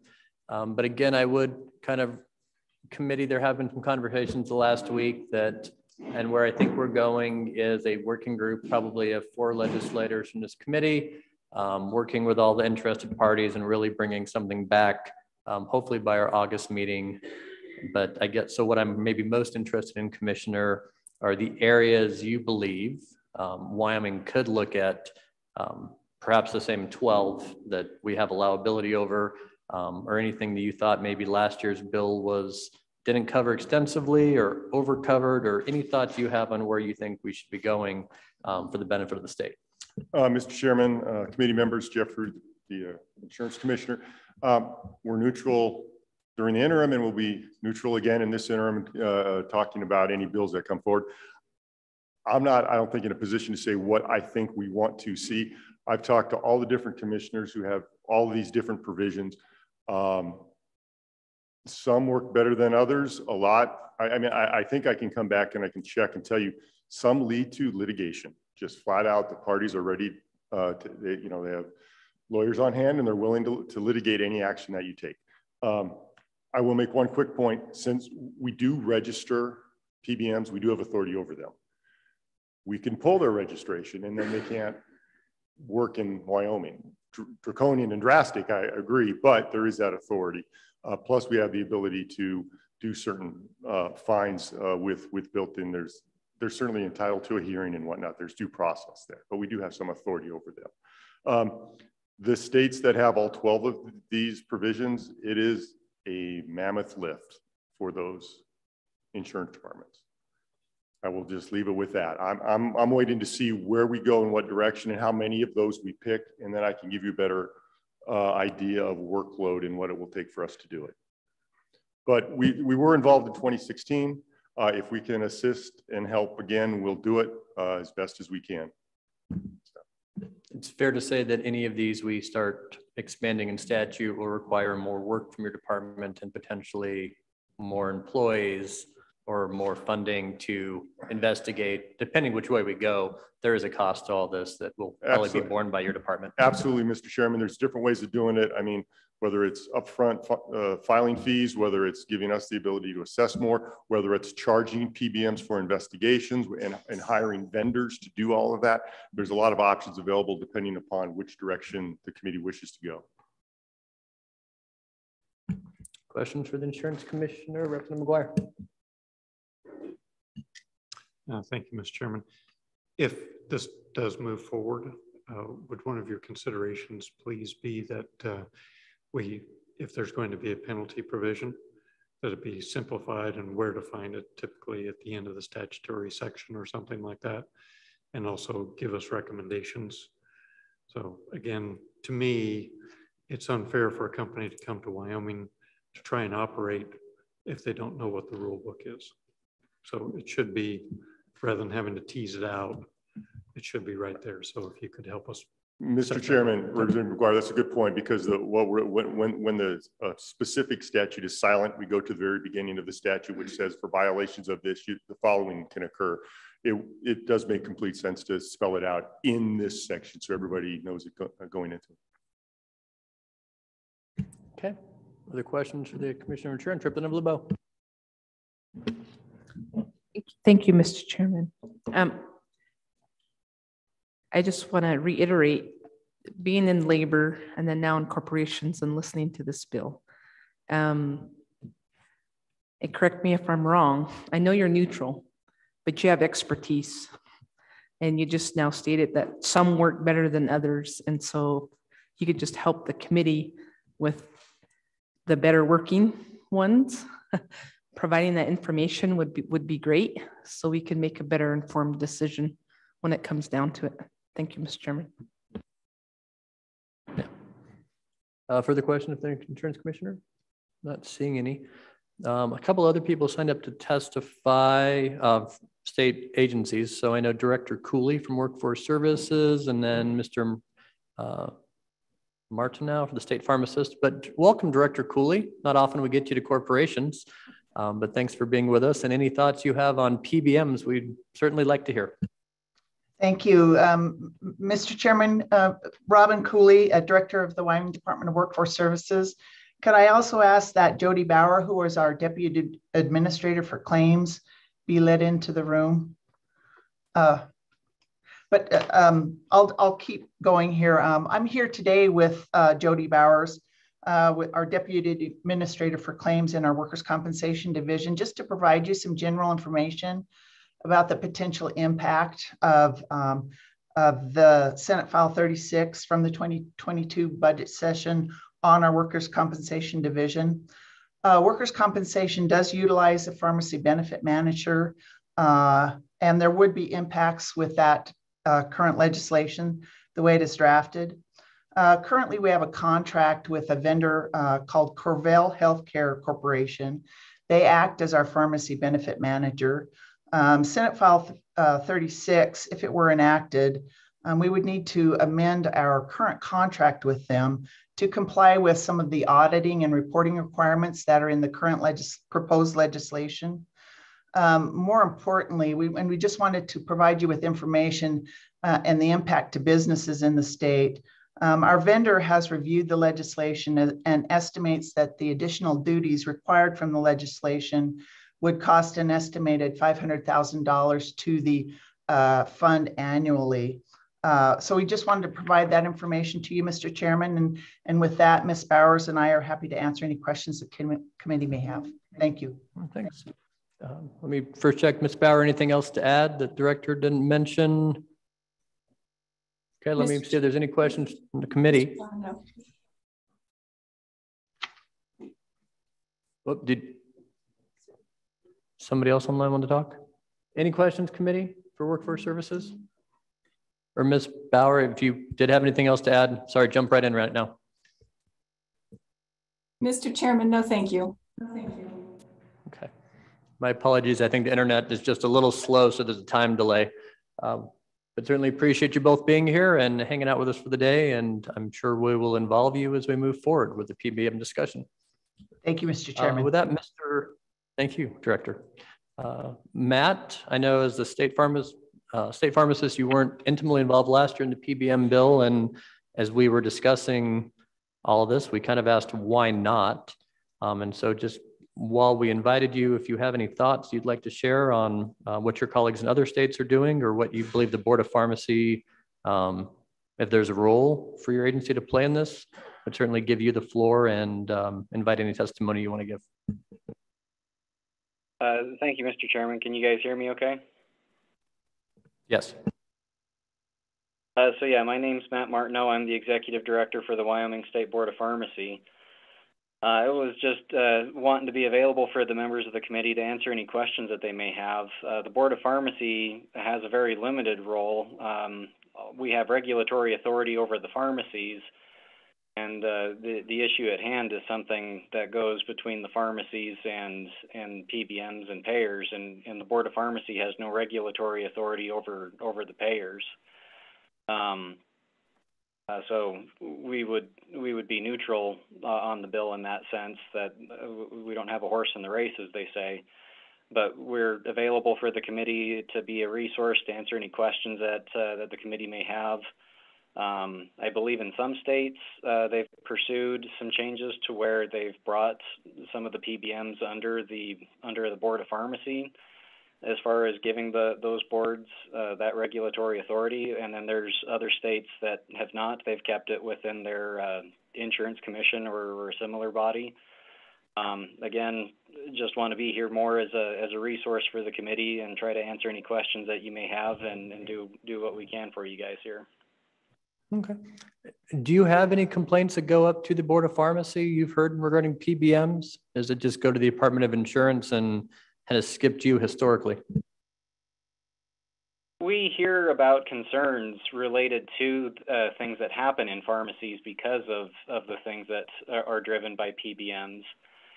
There ends up being, and nationally, there's a lot of concern about workplace safety issues and workload issues for pharmacists and the patient safety outcomes that are associated with it, because a lot of pharmacies end up getting put under pretty tremendous strain to keep staffing at a level where they can themselves maintain their profits. And so pharmacy staff are continually being asked to do more and more and more with fewer and fewer and fewer people. So nationally, there is some concerns about patient safety as a result of some of these practices. Any questions for the Board of Pharmacy? We'll have them. Okay. Not seeing it right now. Thank you, though, for being here, Matt. Over that committee. Yep. Come on forward, sir. Do you have anything on PBMs you want to discuss before we start making some motions?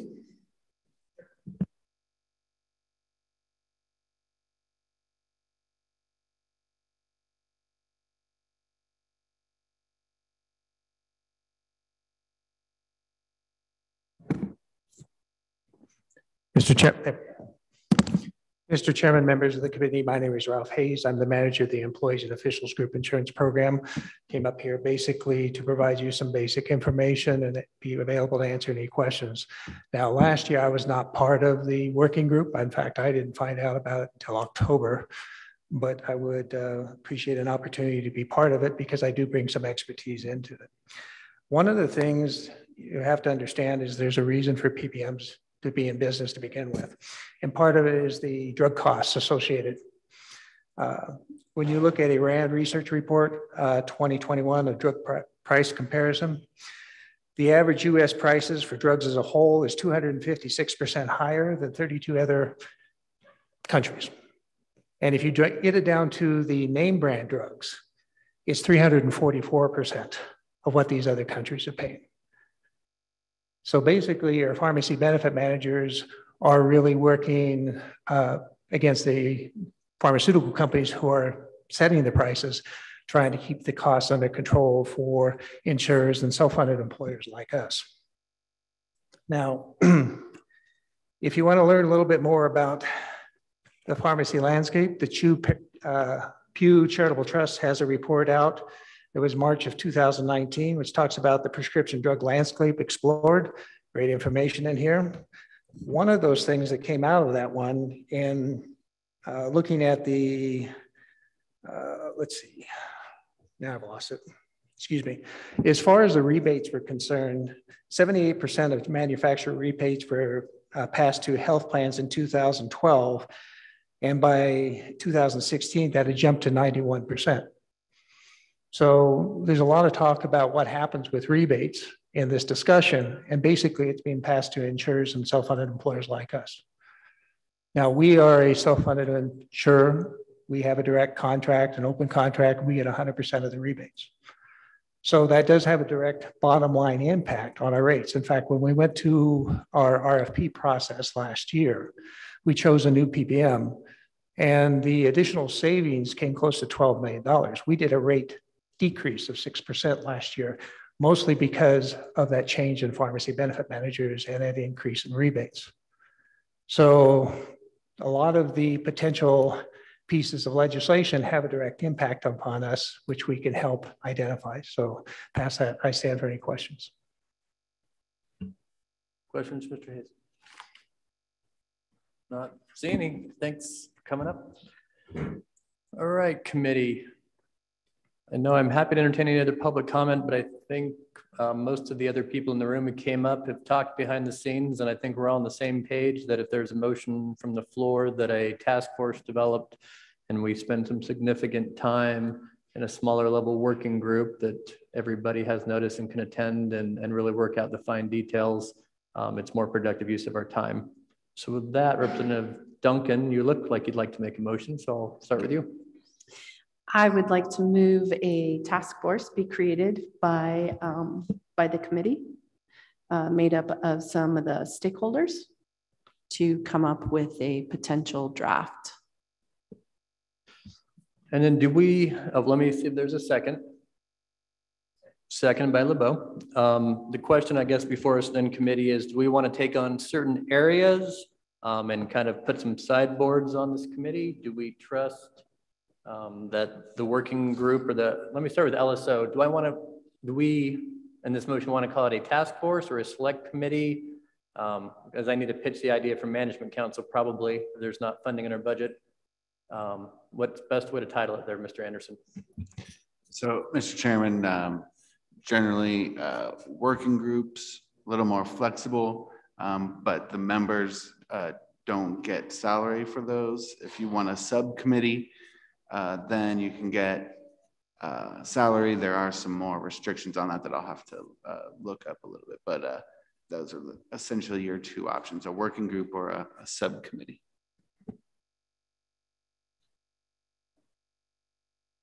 Okay, so then the question on the floor is really, do we want to kind of delineate maybe some of those 12 areas? Do we want to go through what was covered in the bill last year?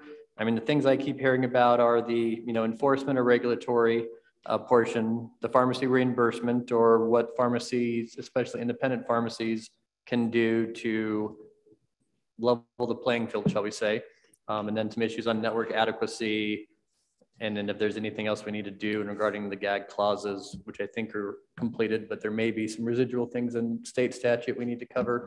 Those are the issues I've heard about. Representative Duncan? Mr. Chairman, maybe perhaps once we create this working group, that maybe we do a quick meeting outside of us, kind of get an idea of where we can get together, and then send an email maybe back to the committee, to the rest of the committee, of where we're in LSO, of where we kind of got some common ground, and go from there. That seems agreeable to me, committee. Is there other thoughts of things you'd like to add in this? I mean, I think we have a pretty good list, especially the members of the audience who are here. You've all signed in, so we know who you are, and we'll certainly keep you apprised.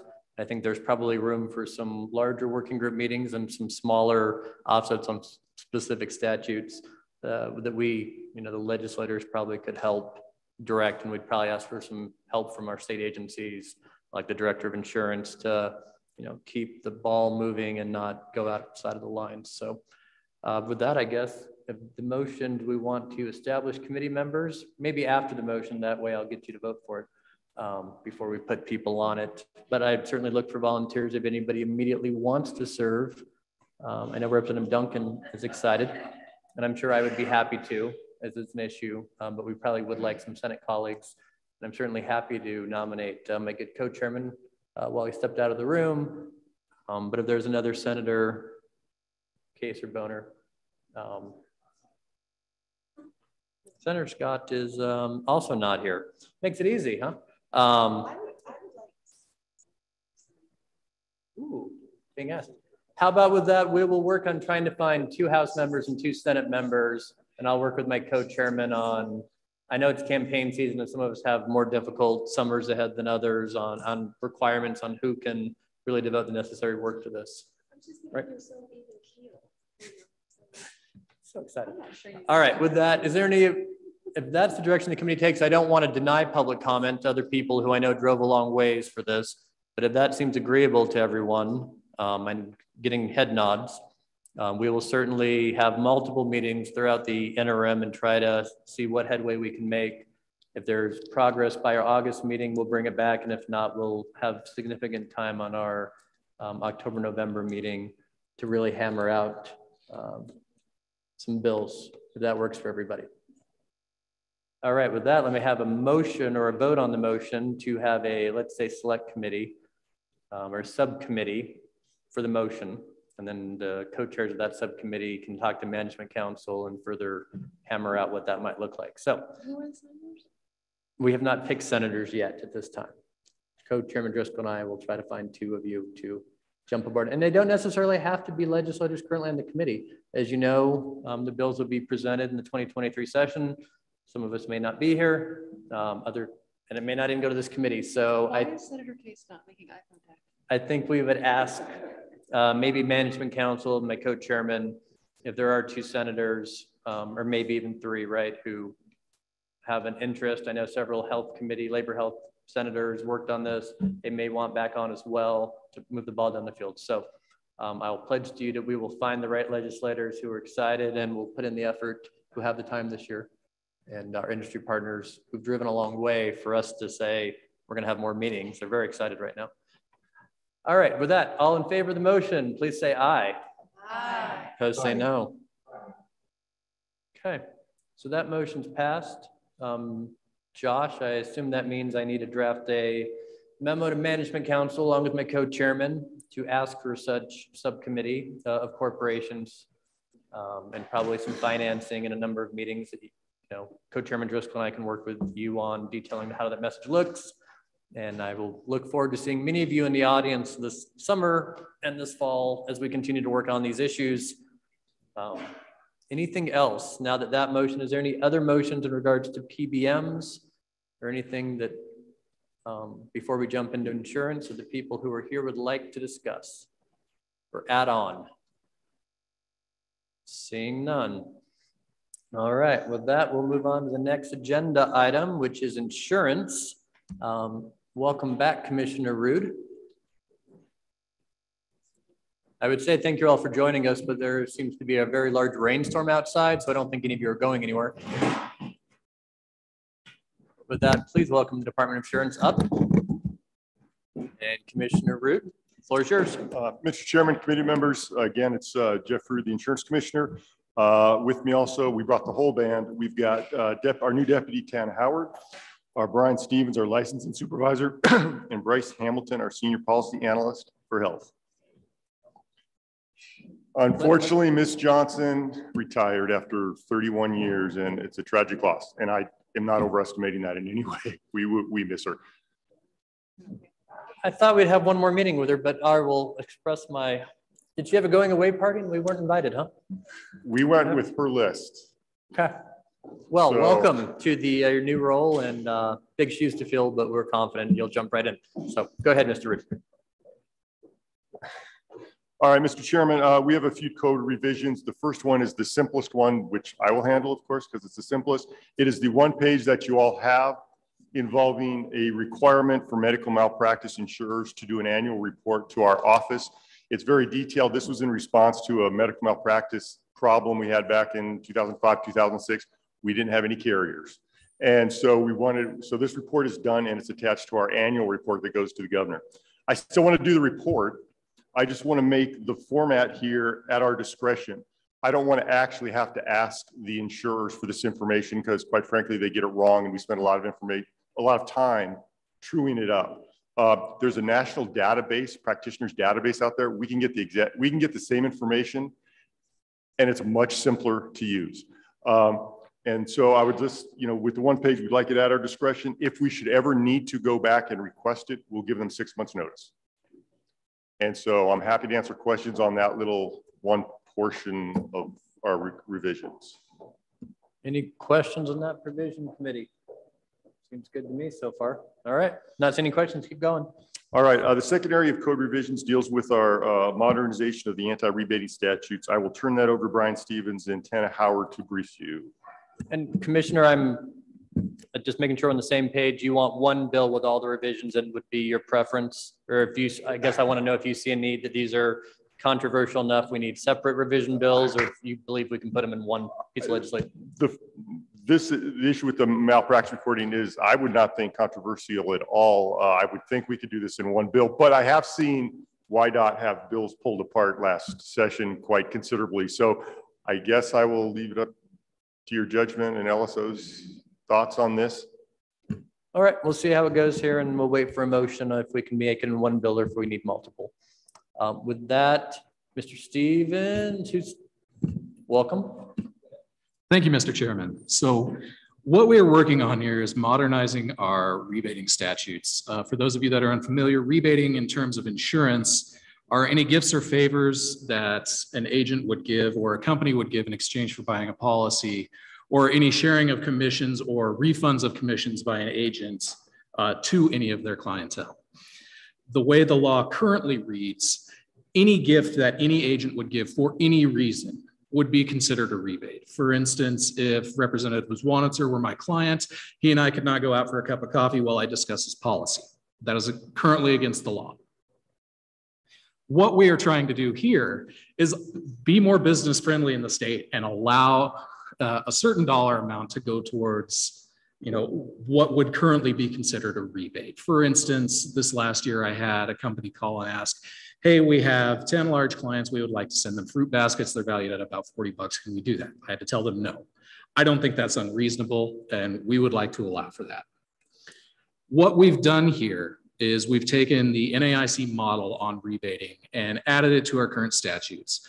While we were doing that, we decided to condense the life and health rebating statutes and the property and casualty rebating statutes all into one to make it consistent across all lines. Title does have its own restrictions, but so that wouldn't be included here, but all other major lines would have the same rules rather than having one set of rules for one type of insurance and another set of rules for another type. So with all that in mind, with the document we've given you, going through it line by line, if we get onto the first page, line 17, the having like insuring risk or risk characteristics, that is where we condensed it in from what is currently 2613.112C. Going down to B, that came from 2613.110B. And at the bottom of page 1 there is model language on offering or providing insurance as an inducement to the purchase of another policy, so on and so forth. There was an omission here that I accidentally made after D on line 30. We did mean to put in section B of what is currently 2613.109. We would like to strike that. And I would be happy to read that statute for the committee if you would like me to. Sure, and we don't necessarily have page numbers. We have statutory citations on our stuff. So, but go ahead and read that, please. Okay. So the statute that we're looking to erase, 2613.109B, currently reads, if a disability insurance contract provides for payment or reimbursement for services which may be legally performed by a person licensed in the state for the practice of dentistry, payment or reimbursement shall not be denied or refused solely for the reason that the services are rendered by a person licensed to practice dentistry. We're looking to strike that because dentistry is covered under the disability statutes and it's redundant to have it in there twice. If you can still hear me, I'd be happy to keep going. Committee, are you? So for the people listening at home, there is a massive rainstorm that's making it rather difficult to hear, but I think we'll proceed if that's okay, committee. Just speak loud. All right. So moving on to page 2, the strike throughs and add-ins that we've done on section 2 and 3, those are to carry it across all types of insurance, both property and casualty and life and health.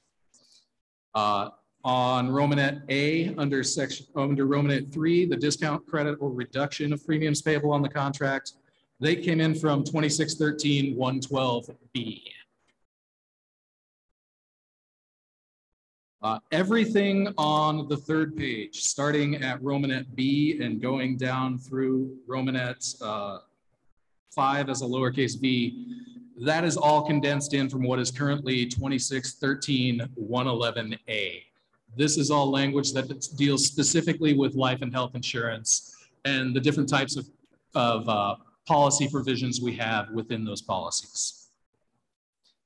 When we get down to Romanet 6 under Romanet B towards the bottom of page 3, any insurer from allowing or returning to its participating policyholders, that came from 2613.112D2. The next section is 2613.112D1. On the next page, Romanet 8 starts with the selling or offering for sale. That is currently 2613.111B. And then we get to Romanet 9. From here on, this is model language. So what we are accomplishing with Romanet 9, this is allowing value-added products from property and casualty or life and health insurers to be given to clients. For example, there are property and casualty insurers that would offer to give their clients a fire extinguisher as part of their home insurance policy that would mitigate fire damage. Currently, that's not allowed. We want to be able to allow them to do that. There are other things they could do, like giving a device that will allow you to plug into your electrical outlet to see if you have a risk of an electrical fire. What these statutes are doing is saying the insurer is allowed to give a gift or a value-added product as part of the policy, as long as it is helping to mitigate the risk. If they mitigate the risk, it helps keep premiums lower. We feel this is a good thing.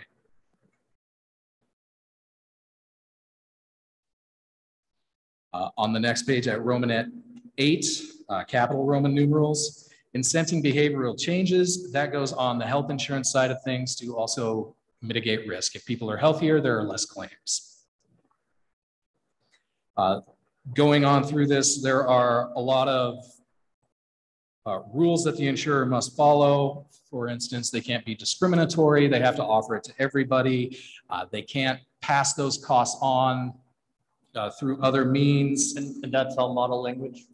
What's that? That's all model language. This is all model language, 100%.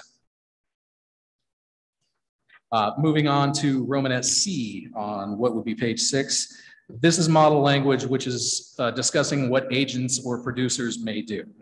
So this is where they can give non-cash gifts, items, or services to their clients. We are capping the value at $100. The model language is $250. Within our internal discussions, we feel that $100 is reasonable on personal lines policies. For instance, to go out for a cup of coffee or give your client a card for their birthday or anything along those lines, $100 we feel is a reasonable cap. When we get to Romanet 2, we're dealing specifically with commercial policies. Because commercial policies are bigger and typically involve more people, we are capping that at 5% of the written or quoted premium. That is straight from model language. We are not dead set on any of these amounts. This is just what we decided to start with and sounded reasonable within the department. And so when we say model language, is it NAIC model language on how other states do the same thing? Yes, it is NAIC model language. It is recently released model language. There are other states that have similar statutes. The language we're using was just released in 2021, but our statutes haven't been updated since 1971, and we felt this was an opportune time to do so.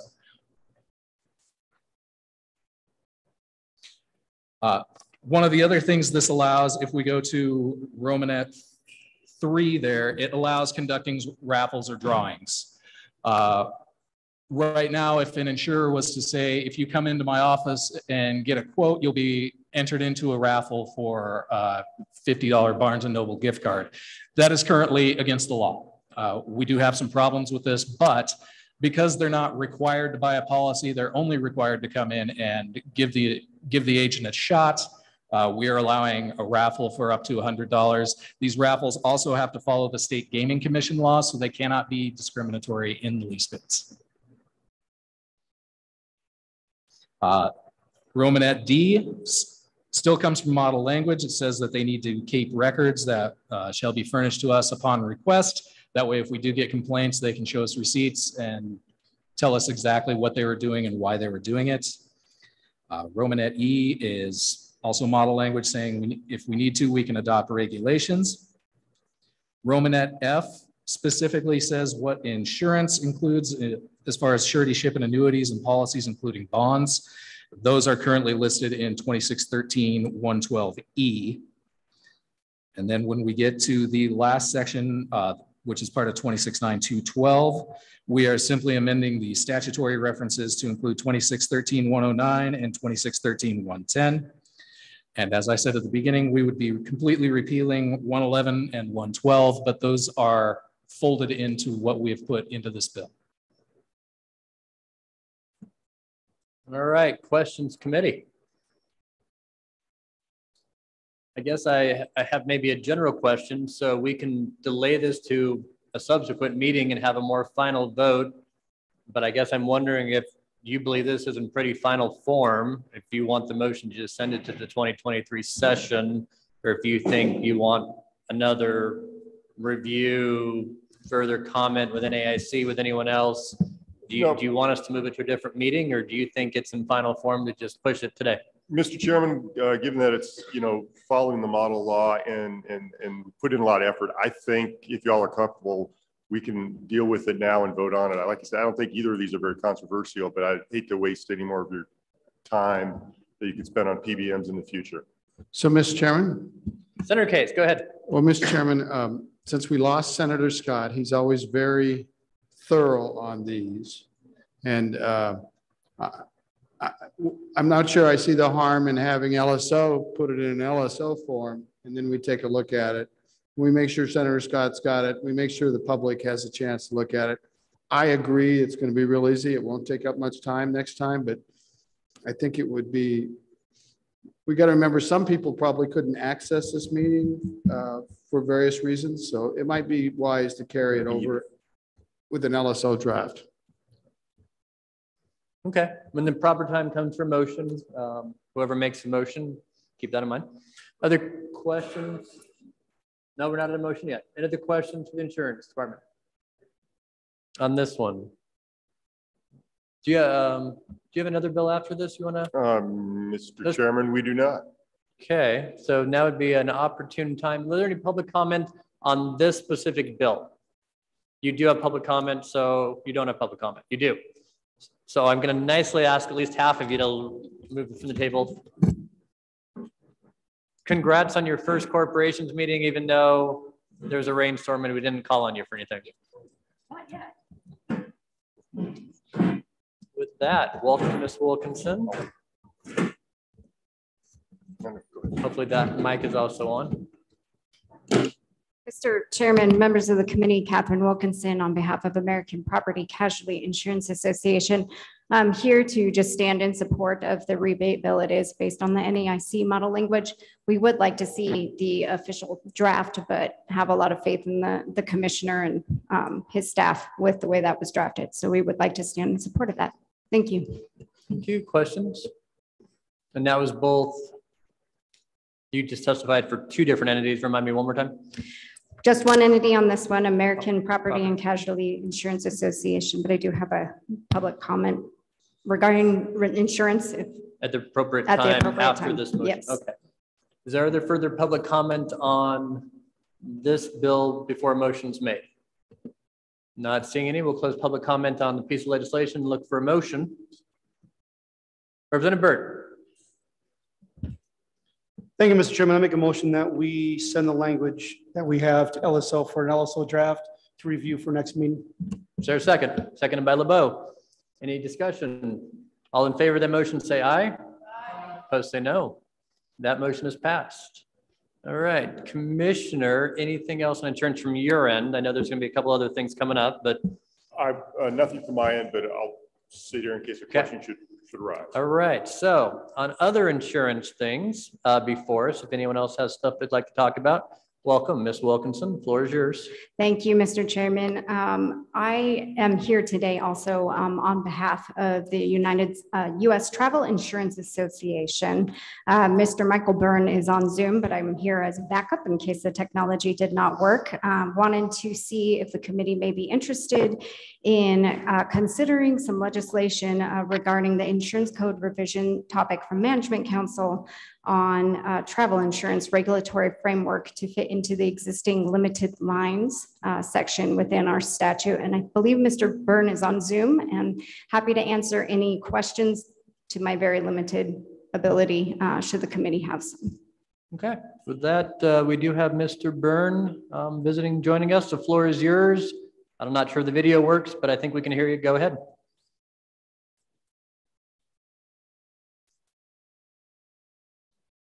Not quite yet. Hi, this is Michael Byrne. Hopefully you can all hear me. Took a few seconds to get lit in the room, and thank you again. My name is Michael Byrne, and I represent the United States Travel Insurance Association, otherwise known as the USTIA. The USTIA's members include insurance carriers, third-party administrators, insurance agencies, and other related businesses in the travel insurance industry. Thank you for your time today.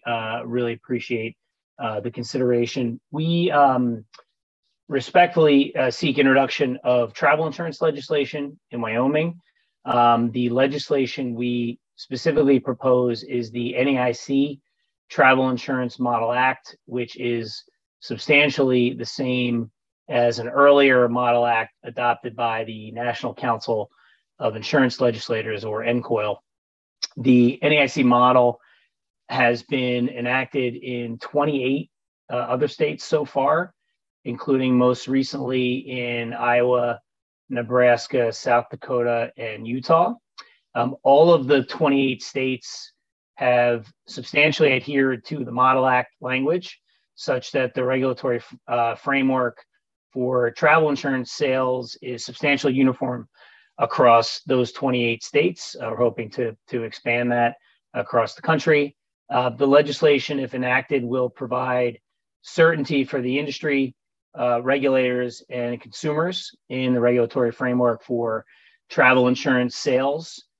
We've been fortunate to have had some dialogue already with the insurance department, including Mr. Stevens and Ms. Howard, who were before you a few minutes ago. We visited Cheyenne at the end of May and look forward to continuing the dialogue with the insurance department. I know they have some questions on the model language and how it might fit into the existing statutes in Wyoming, which already address what's called specialty lines insurance, which already includes travel insurance.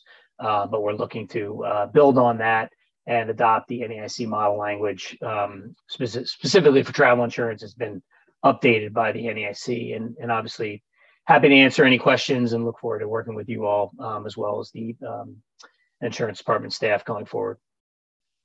Okay, questions for Mr. Byrne. From what I understand, they're asking us to have a bill draft that's a model legislation in other states for travel insurance that was passed by NAIC and NCOIL. Any questions for him? Not seeing you right now, Mr. Byrne, but don't go too far. Commissioner, floor is yours for thoughts on this model act. I assume you're aware of it and met with your staff? Mr. Chairman, yeah, we started working with industry in January on the Model Act. And the Model Act is not as clean as many Model Acts. It's not written very well as many Model Acts are. And the states that have adopted it have taken issue with certain parts of it. And we have some serious concerns that we're trying to work through now. I don't think it's ready for prime time. If you wanted to take it up, we'll go that route and we'll try to express our concerns with you. I would respectfully ask that we give an opportunity to continue to work with them to give you something that we all could agree on and be happy with. Because right now we are not close to it. And so I better make sure for my understanding, is there a separate NCOIL Model Act and an NAIC Model Act? And when we're saying the Model Act, I assume Mr. Byrne is using the NAIC. Is that we're on the same Model Act? Let me start there. Commissioner Reed. I guess Mr. Chairman, I'm sorry, I'm not sure where the 28 states, all 28 states come from, because I don't think it's the NAIC Model Act. I could be wrong. That's why I have smart people that work for me who know when to come up to the table. So I will pass this to Ms. Howard. Deputy Commissioner, go ahead. Tana Howard, Deputy Commissioner of Insurance. Mr. Chairman, there are two models, travel insurance model acts. They're pretty much identical for NCOIL and NAIC. The one that we've been working with the travel industry on recently is mainly the NAIC model. But yes, I mimic Commissioner Roods. We've had a lot of good productive meetings with industry, and we're working to get to a better product. But currently, as it stands right now, the draft that we've seen just has some duplicative language and some contradictions, and it just needs a little more work. Is it fair to ask if the issue is on because it's Wyoming and we have some, I know Senator Scott's not here, so I know he'd be asking this. Is it because what we call home cooking, and we have some interesting things in our language that doesn't comply with the Model Act? Or is it because the Model Act itself, when implemented in states, is doing weird things? Are we our own enemy, I guess is my question. Mr. Chairman, we do have travel insurance laws. We license the insurers just like any other insurance company, and we do license travel agents. So part of it is that the model itself is not exactly lining up essentially with what we have. That's not to say I don't feel in our conversations with industry, they've expressed and we expressed as well, it was pretty unanimous that our law as it stands right now isn't bad. It's very similar to what the NAIC does in terms of licensing. There are some tweaks that industry would prefer. So yes, part of it is that it's just not exactly lined up with what we currently have on the books. Let me do one more. So is it fair to say it's a model act? I assume it's coming down the pike eventually. So the real question maybe before, well, I guess my question is this something in your minds, as I'm assuming you're both aware of, we were ever going to possibly implement? Or is this a question of, are we going to do it this year or 3 years down the road, but eventually we're probably going to do it and we're just talking about time horizon? Or is there significant concerns where we don't think this is ever going to mesh with Wyoming law and it wasn't something you were ever going to bring before us? Mr. Chairman, it wasn't on our radar because we've never had industry come and say there's a problem. And when we met with them, they said, we want to just let you know, we like what you got. We just want to change it with them along with the model so we can say we've got now our 29th state. But the devil's in the details, and there's actually some very big implications for the way our statutes are now that just require more work. And it's not a model law that has to be passed by the state. The financial model laws have to. Those are accreditation standards. This isn't one of them. Further questions from the insurance commissioner? Okay, not seeing any. Anyone else in the audience want to talk about travel insurance? Not seeing any. So it's not required committee, but I guess our industry partners have come before us to ask if we consider taking this up as an interim committee bill. That the ask is to have it be drafted as an interim committee bill, and then we can work out the details, and it's something if Wyoming wants to do. So the motion, if anybody wants to bring one, is to have the standardized language, which I assume Ms. Wilkinson has or is out there, have LSO try to draft it and work with the insurance commission for the next couple of months, maybe by our November meeting, to get something ready for introduction in 2020-23 session. So I'm looking for motions because frankly, if you don't bring the motion, I assume some legislator is going to ask for it to be drafted and we're still going to hear it. So Representative or Senator Boner. Is there a second? Seconded by Duncan. So the motion is to have LSO take the model act and work with the insurance commission, which I'm sure will be happy if we vote yes on this motion, to point out the areas of our laws that are not congruent or to their satisfaction. And we can decide then at the meeting if it's overwhelming or if it's potentially agreeable that we can resolve issues and get something to move forward. But anyway, the motion is to have us look at it in draft form at our next meeting. All those in favor say aye. Opposed say no. I think that motion overwhelmingly passes. All right. LSO, if you'd have that drafted for our next meeting, and then I'll work with the insurance commissioner and if it's ready for something at August or if it needs some more time for November, and it might be a couple of months to work through the issues internally.